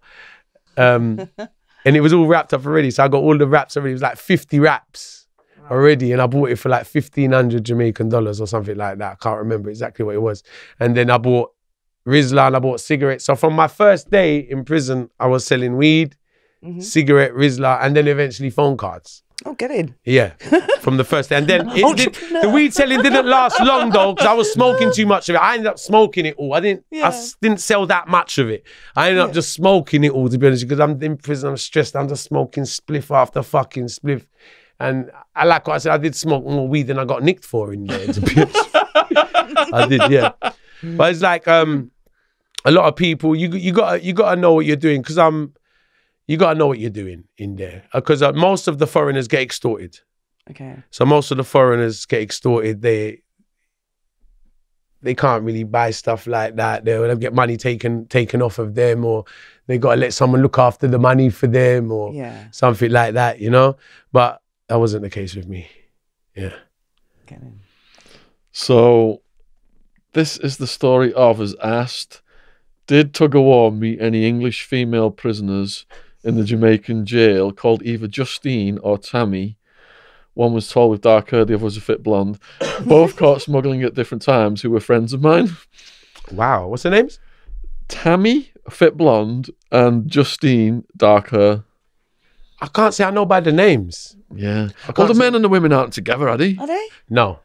So you wouldn't even mix, would you, with the females unless you were at court or something? Because my ex ended up going Fort Augustus. Yeah. So my ex was in the female prison. Yeah. So, and the dentist is on my section. So when the females need to go to the dentist, they all come to Spanish Town Prison. Wow. So I've seen them come. Once my ex, actually, I've seen my ex come to Spanish Town to go. I'm dead. I'm waving. You all right? See me out? Like, you see them from the distance and they come to see the doctor or the dentist in Spanish Town Prison. And that's as close as we get. And there's a couple jails where the men and the women are close together, but never mixed. Does anything ever happen that you're aware of?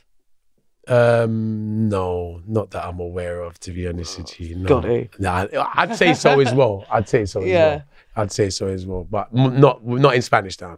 No? Nah, unfortunately. Wayne Sargent wants to know, what was one of your worst days in prison? My worst days? Yeah. Wow. You're having a particularly bad day. After my ex got sentenced, I was going back and forth to court. Yeah. So, which was nice. I got a day out the prison. Every time I go to court, I was really like towards the prison. I'm going out, here we go, going on the town. And that's me like, because we used to pretend to go to the club. I'd come back to the prison.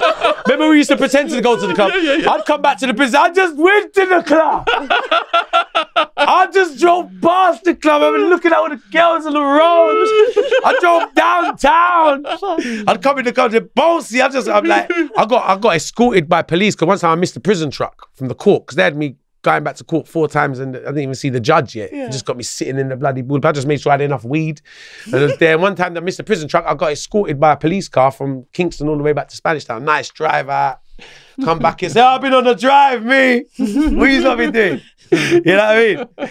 But yeah, one of my worst days in the prison would have been when my ex got sentenced and my visits kind of stopped. And I find then because I was living good at my first half of my sentence. I was living good in the sense of I had loads of food coming in. Yeah. You know, I had money situation was good. I was okay.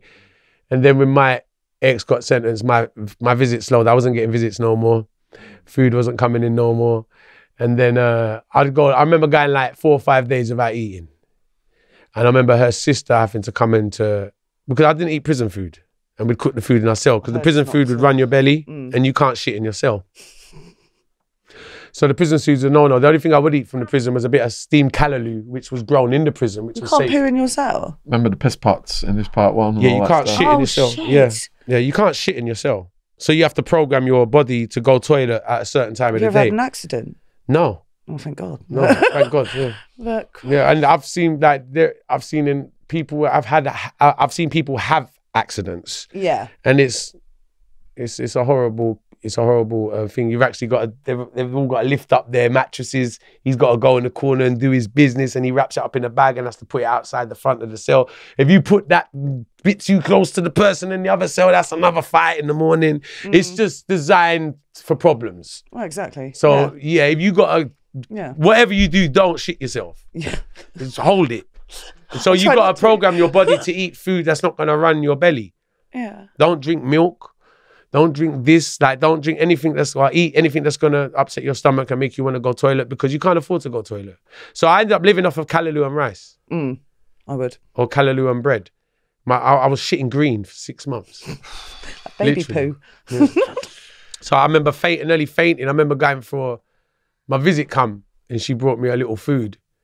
And I remember going and walking back with the food. I nearly fainted in the sun because I'd be like 4 or 5 days without food. And it was more, not because I couldn't, but because of my release date situation. I didn't know my release date. I was going through a big depression period in the prison where I was really pissed off. And I wasn't eating, I was smoking. And I was really run down, depressed. I was probably my lowest time in the prison. And my dad was getting run up on, so my dad was having a really hard time in England. So it was really depressing for me because I'm getting news from England that his life's in danger because they keep trying to rob him with guns and run upon him and all of that. So I'm getting all of that news while I'm in prison. Then I don't know my fucking release date. I haven't seen the embassy. I'm running around trying to stay alive every day. It was really depressing. So and that was towards the end of the sentence. And I got so used to the place. The day of my release, I didn't even rush to walk out. It's like I didn't want to go. Yeah. It was mad because the whole journey outside the prison was a whole nother mission for me. That my release was a whole nother journey in Jamaica, where it was a whole nother dangerous grounds I stepped into in Jamaica. Doing the music and running around Kingston and stuff like that. But yeah, some low points in the prison. Yeah. So just a few questions coming on the music then. Yeah. So this is from Masagana. For Tuggy, I ask this as a massive fan of reggae dancehall and being white. Yeah. But how did you find it being a white guy in a genre of music like that? And does you feel fully accepted by that community, especially in Jamaica? I've personally never encountered any issues in abashment, etc. But maybe it's different for an actual artist, much like how minority artists in this country are blackballed by record labels, etc. I've never felt like that. Jamaica is a special place for music. And they really appreciate talent over there. And no matter what, and not even just Jamaican music, they appreciate every type of music over there. Yeah. If you got a talent for music over there, they really appreciate you. And and they uplift you. My career started over there because of the support I got from Jamaican people and Jamaicans. That's what lifted me up. Yeah. You know, you always gonna, no matter, I'm an outcast, 'cause I'm a white guy doing reggae music. So it's always gonna be that aspect of it. But what did he say? Did I feel what, sorry? Did you feel like how minority artists in this country are blackballed by record labels? Did you feel fully accepted by that community, especially in Jamaica? Fully accepted. 100%. I got made feel like one of them in Jamaica. I am accepted. That was the beauty of it. And I didn't want to leave Jamaica. Like the whole industry accepted me from the prison onwards, to be honest with you. When it comes to the music. Like my career started in the music in the prison, and like they accepted me from the prison and from the road and everything, because they could see how good I am and how pure I was at it. You know, and that was just uplifted me, really accepted me. That was what was so powerful about your story, how you ended it last time. Mashup Central wants to know your favourite current dancehall artists. Have you heard of or checked out Intense or Iwata? Yeah. Intense is pretty cool. Yeah, he's a new act. I like a new artist called Skilly Bang. He's quite good. I like his voice. He's got a good style. I like Popcorn. He's one of my favourite artists, dancehall artists. Mavado has always been, I've been a fan of Mavado, but modern artists nowadays, maybe Alkaline, people like that. I listen to so much of myself. I'm the biggest fan of Tuggawar. It's my favourite artist is Tuggawar. Well, the next question from Sound Vision is, who is Tuggawar's biggest musical influence? My biggest musical influence? Yeah. I got a few. Yeah. I got a few. So it would be Supercat, Biggie Smalls, Ninja Man,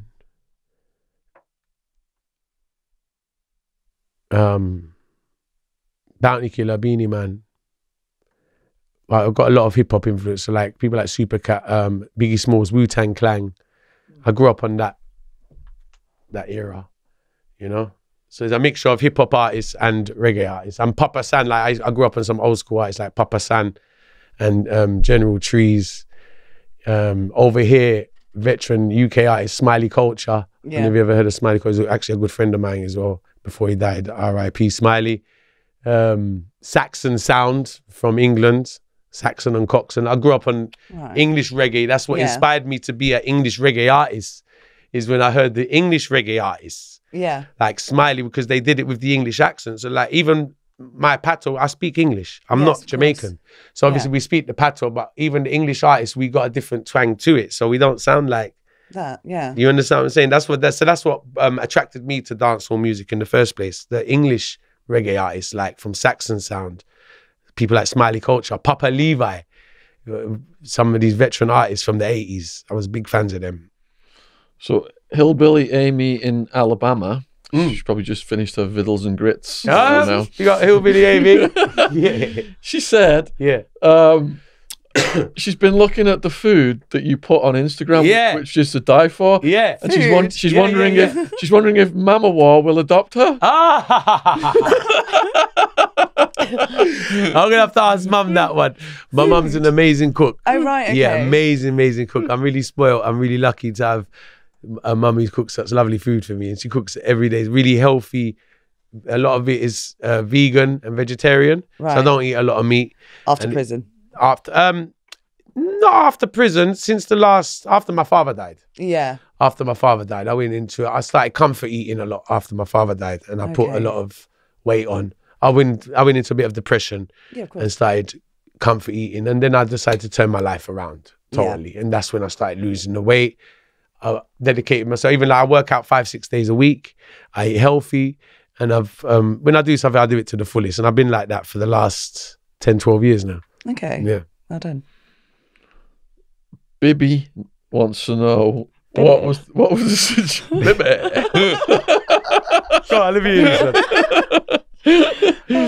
What situation made you most fear for your life? Oh. What situation made me more fear for my life? I've had so bloody many. You know what? When I left Spanish, what, in prison or overall?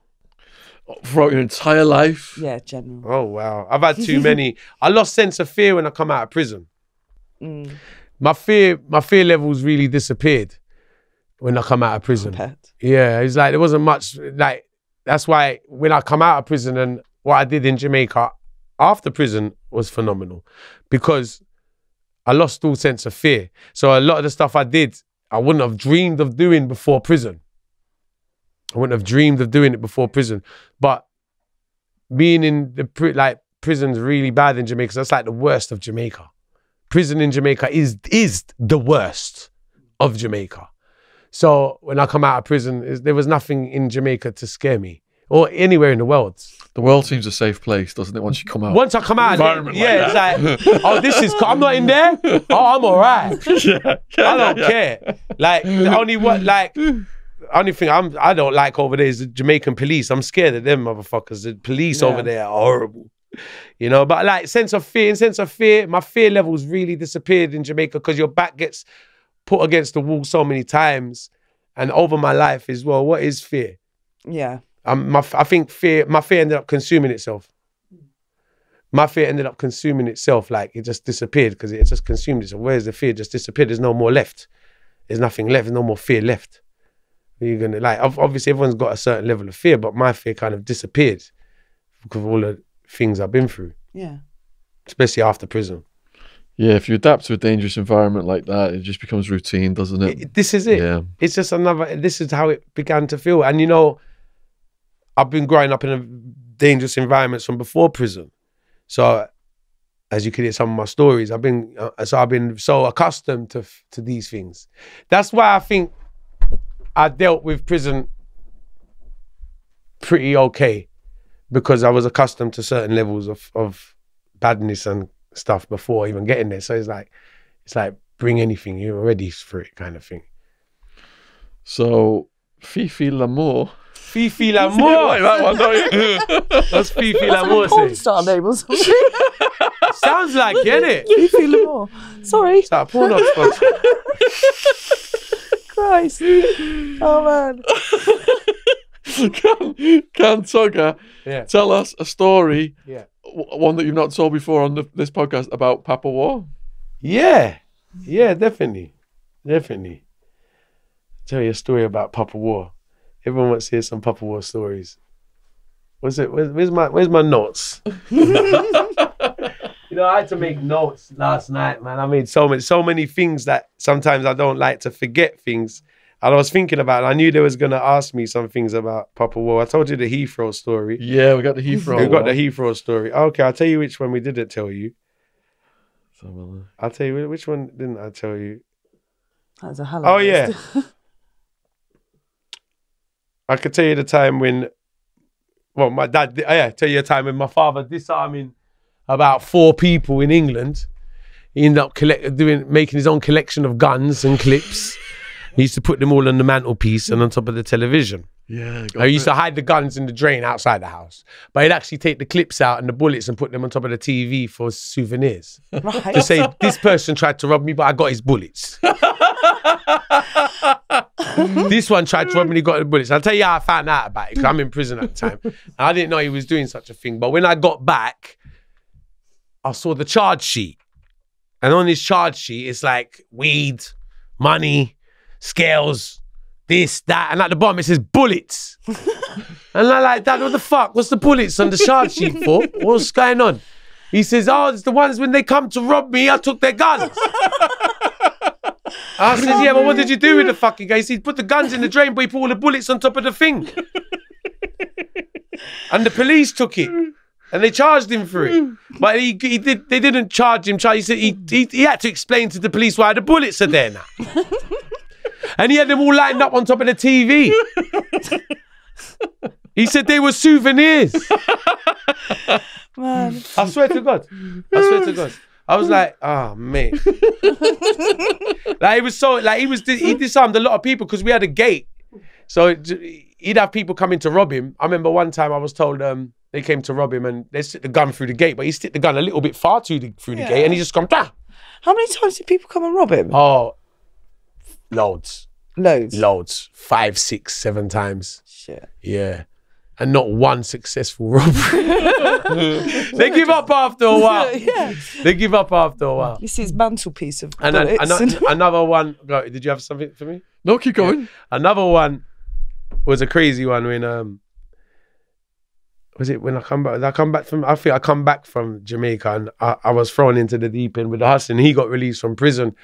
And one of my plugs, my suppliers, he ended up forming a big coke habit. And he was a good friend of mine.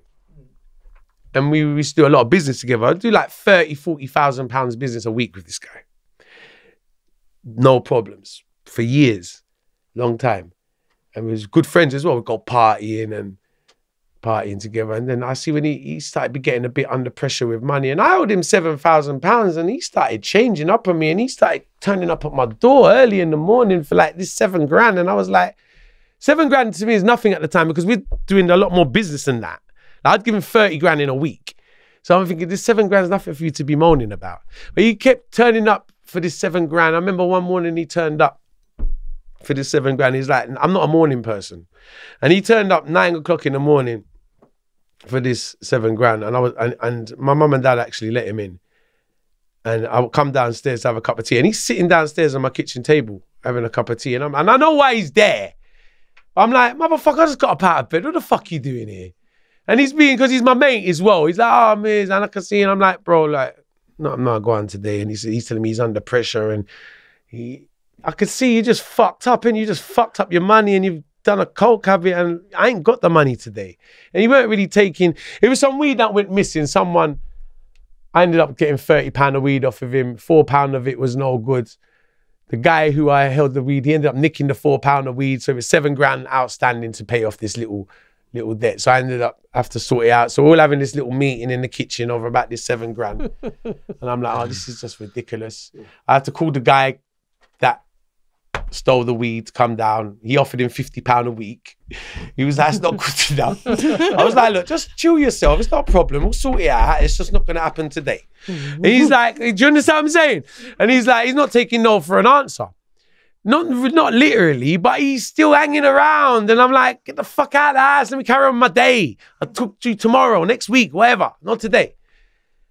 He's there at 1 o'clock, 2 o'clock. Some friends have come around now and he's still in the kitchen. And I'm like, it's uncomfortable you being here now, bro. Like, it's like you're waiting. Because my house was a dealing house at the time. He's there trying to wait to see what money's coming in today, obviously. He's staying now. He's hanging around. He's that desperate. He's hanging around because he knows I turn over at this house. So he's hanging around to see what's going on. I'm like, no, not today. But he ain't really hearing me. Anyway, I don't get a little bit pissed off. I said, bro, come upstairs. I want to have a word with you. So my dad sort of sees me, get a bit fed up of him and take him upstairs to the living room. And I sat him down and I says, bro, look, all good, but today is a no-no. Like, let me sort something. I'll give you a ring tomorrow. Like, today is not a good day. Like, it's not a good day. Full stop.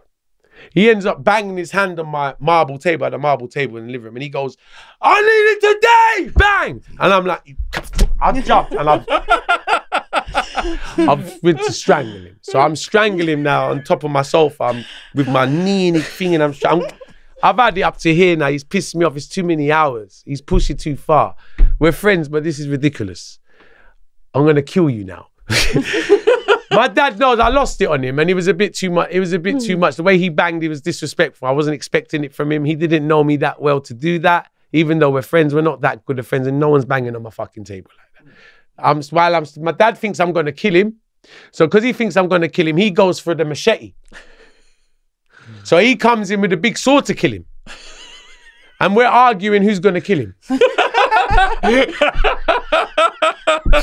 Oh, family love. That was envy. Because he don't want me to, he's like, I go to prison now, I don't care, I kill him. And he's got the knife in his hand. And he's like, we're having a Barney about who's going to kill him. In the living room. I've got my foot on his neck, I'm strangling, I've got my foot on his throat. I'm fed up of him. I'm showing like I don't want to kill him, but he's forced me. He's pissed me off, this guy. So my dad said, no, you ain't killing him, I'm killing him. Right. So he's coming with the sword to kill him. Now, remember, I've got mates downstairs in the kitchen. They hear all the rumblings upstairs. They've all run upstairs. And they've, by the grace of God, dragged me and my dad off of him. You never see someone, he didn't touch the floor, the guy. He's just, you ever see like a cat go on the sofas, go, he flew out the yard so fast. And then he ended up getting carried out the yard by someone. He was trying to kick my car on the way out. Don't do that, mate. But yeah, he didn't get his money after that. Fuck it. Quite a long question from David Arthur. Yeah. Do you know the scene in Goodfellas at the end of the movie? Mm-hmm. I do. It's one of my favourite movies. Well, he goes outside to pick up a newspaper in his dressing gown. Yeah. And he's lamenting that he's just an everyday schmuck now. Yeah. Are you happy with life on the straight and narrow now? Or like Henry Hill, do you yearn for the glory days?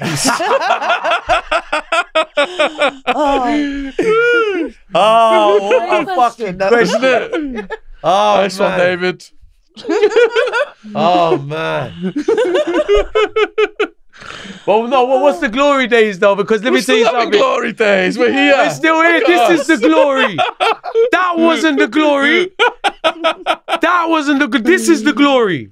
Being here with you guys, this is the glory. They were the dark days. Those are the dark days. Yeah. Those are the dark days. Yeah. Like, listen, we talk about everything, and listen, it might sound glamorizing and gangster and all of that. It's not fun. It's not fun. It's not like. All right, I can understand what you're saying. You got that. We still got that thing. We can go. We can go. But we have to control. But we got to control ourselves. We're grown. You understand what I'm saying? And it's because of the person we are. That ain't glory. What I consider glory. Well, maybe what I considered glory then, I don't consider glory now. Yeah. So in that sense, no, I wouldn't strive for them glory days, because that's not glory. When I think to the shit I did, I look back and I say, Tuggy, you're fucking crazy. Like, even coming here to talk to you about it, like, it's the stuff I try not to talk about. It's like, you keep, like, Oh, man. it haunts me. Like, so when you said, well, I said, oh, fuck it, you want the story? I'm going to give you the stories. You want to start giving the stories? Fuck it. But like, it's nothing to be proud of. You know what I mean? It's nothing to be proud of. But like what I said, it's something that you do get on with your life. And this is the glory days now. Learning from them days to get to the glory. We have matured from our insanity. Yes, exactly. Yes. Exactly. We've covered about 3 or 4 of the stories you said. There's like 50 of them. Yeah. It's only 50. We're almost out of time. We could keep going in future episodes if you want. Yeah, I'd love But is there 1 or 2 stories you feel that you really want to do tonight that we could finish on? It might be. Let me tell you.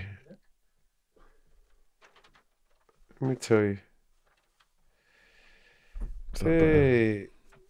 Yeah, you're right. Did I tell you about me partying with Christopher Coke, yeah? Yeah, let's do that one.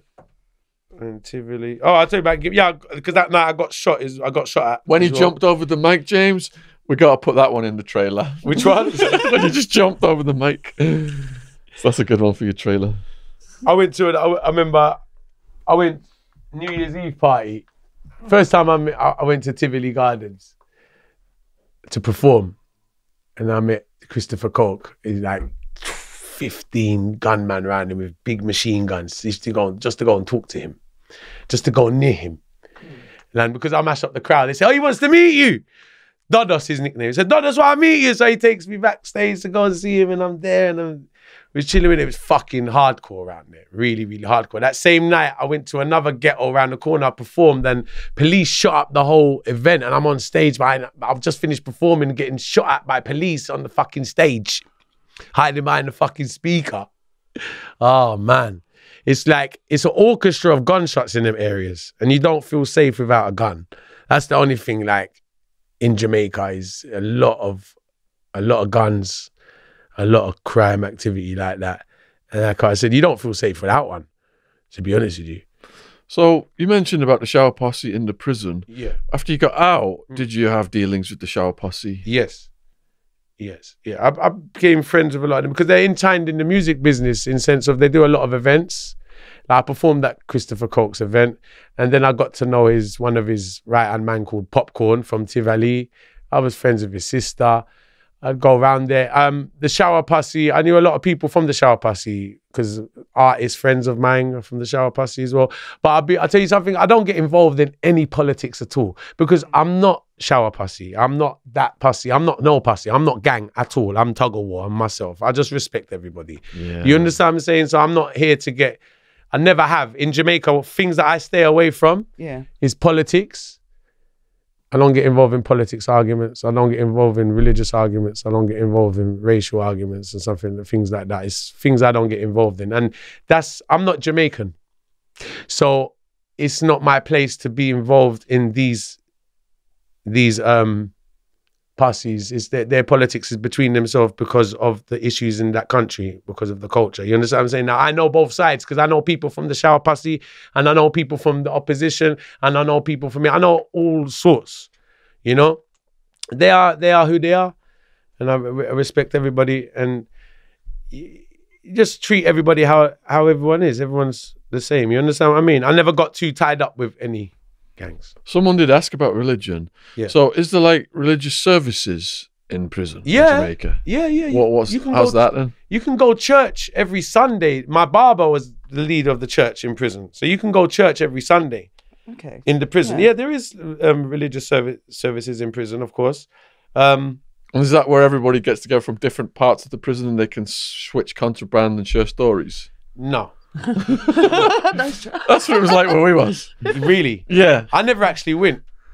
Okay. I never actually went. I didn't see many people go either, to be honest with you. There are two sections, the prison, the church section and the music section, because Jamaica's a very Christian country. You know, it's a very religious country as well. So they've got that in the prisons over there as well, of course. But I never went. I didn't even get to see it, to be honest with you. I didn't really trust anything like that. I just better the devil you know than the devil you don't. You understand? Because they would bring musicians into our religious services. In the services? Yeah. Like Church on the Street had this guy called Jumping Bill with his guitar. Everybody was pogo dancing and everything. Is it? The guards shit themselves, thought it was going to be a riot. That's crazy. Yeah. People's ideas were flying off and people were throwing sandals across the room. Wow. Whole room pogo dancing. Yeah. Well, in the Spanish town, they'd have artists come in to perform. Yeah. Like on the stage. Remember I said, remember the stage show I did? Yeah. From the first episode? Yeah. And this is like everyone on our section.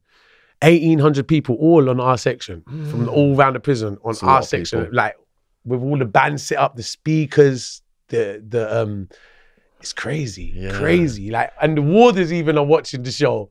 Everyone's watching the show. It's really nice. Everyone there but women. And did everybody just chill? There wasn't any tension? No, it was really chill that day. The music, I'll tell you something, that's like music keeps the place sane. Music really keeps the place sane, man. I think without music in Spanish Town prison or anywhere, any prison in Jamaica, I think you'd have a lot more. It's really bad, but it would be really worse.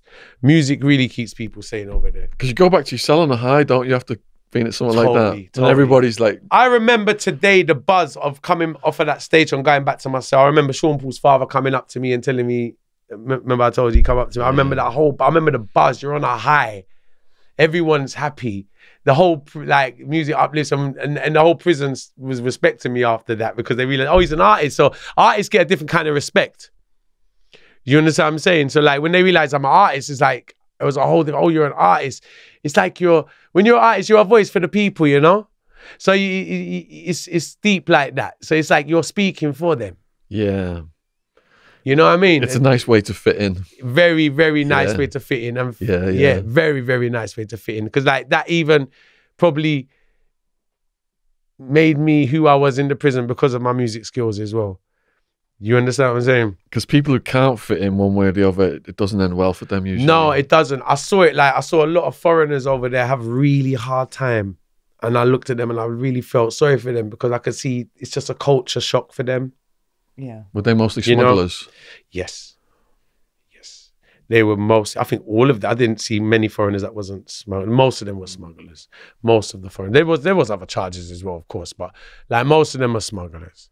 And a lot of them had a really hard time because they're not used to it's a whole culture shock for them.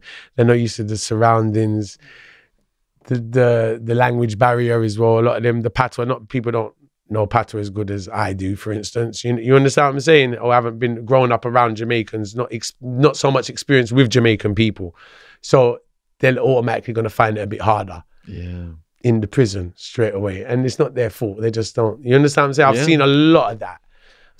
I've seen some guys in there. Like I see one guy doing about 7-8 years for coke. Lovely guy from London, really cool. Just try to keep himself to himself. And he was there like 3-4 years before I got there.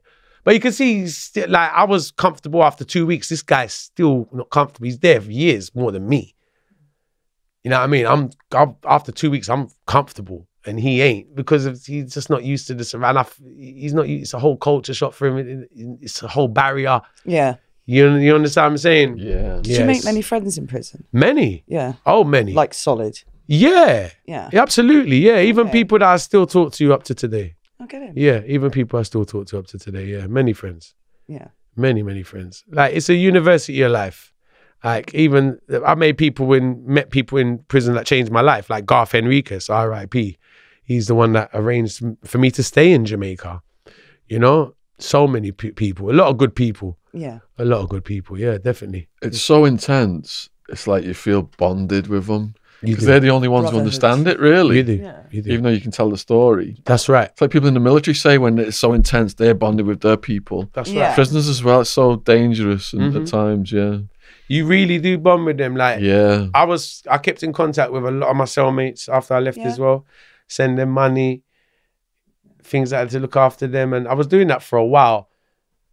And I still, even up to recent years, have ins and outs of people that was there when I was there, and keep in contact where you can. And then you move on with your life. You don't want to keep dwelling on the past as well. So you do have to move on with your life as well, so to speak. But yeah, you do really bond with these people. You do really bond with them, absolutely. Like my cellmates and many people in there.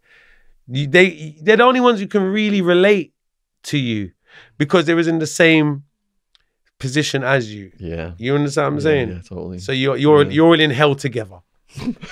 Basically. And that's what Jamaican prisons refer to as hell. Yeah. It's referred to as hell. Yeah. That's what they call it, hell. So that's how you're going to hell. Really? That's how you're going there, hell. Yeah. Mm-hmm.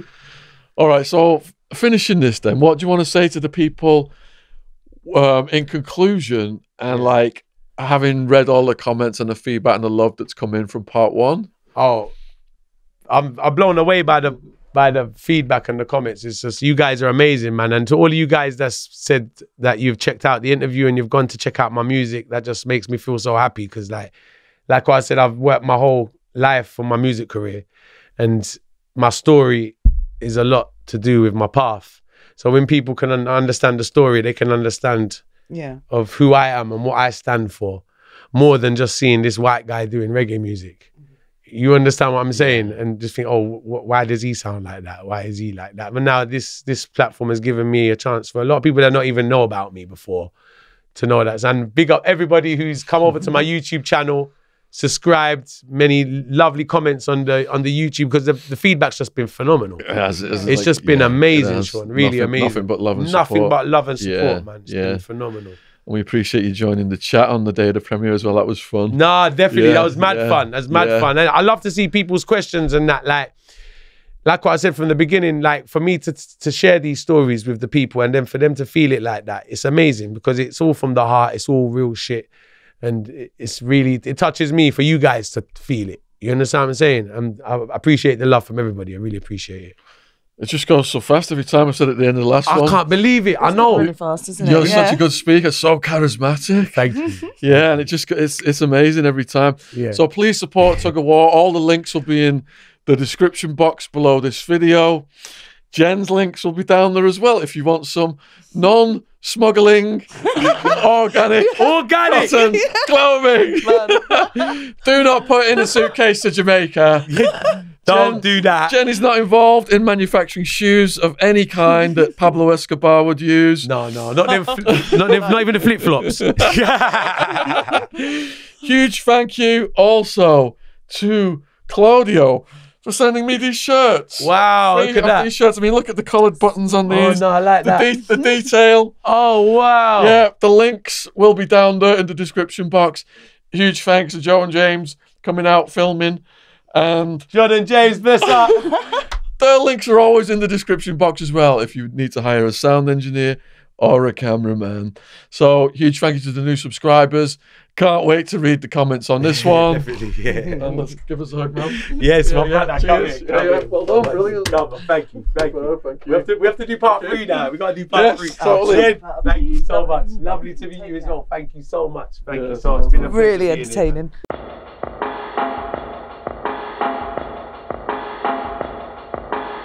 Here at Boomer and Jen, we offer a wide range of organic or recycled clothing. We all know our planet is important. We only have this one, so it's vital that we all work together to slow down and reverse the changes to the environment. Whilst we all know that big industry are having a significant effect on pollution, here at Boomer and Jen, we believe that if we all make small changes, we can do our part. Fast fashion causes detrimental effects to the planet. Not only is nearly 20% of global wastewater produced by the fast fashion industry, but there is a considerable amount of fast fashion ending up in landfill. So let's move away from fast fashion items that are only worn once or twice, and start wearing extremely comfortable, durable, and environmentally friendly clothing and ethical jewellery. Boomer and Jen was founded in a quiet town in Devon in 2018. It has now gone from strength to strength as the world is becoming more aware of the current climate situation, helping our customers to buy sustainable, quality clothing. All of our products are fair trade and registered with the Global Organic Textiles Standard Association. Check us out on organiccottonclothing.co.uk.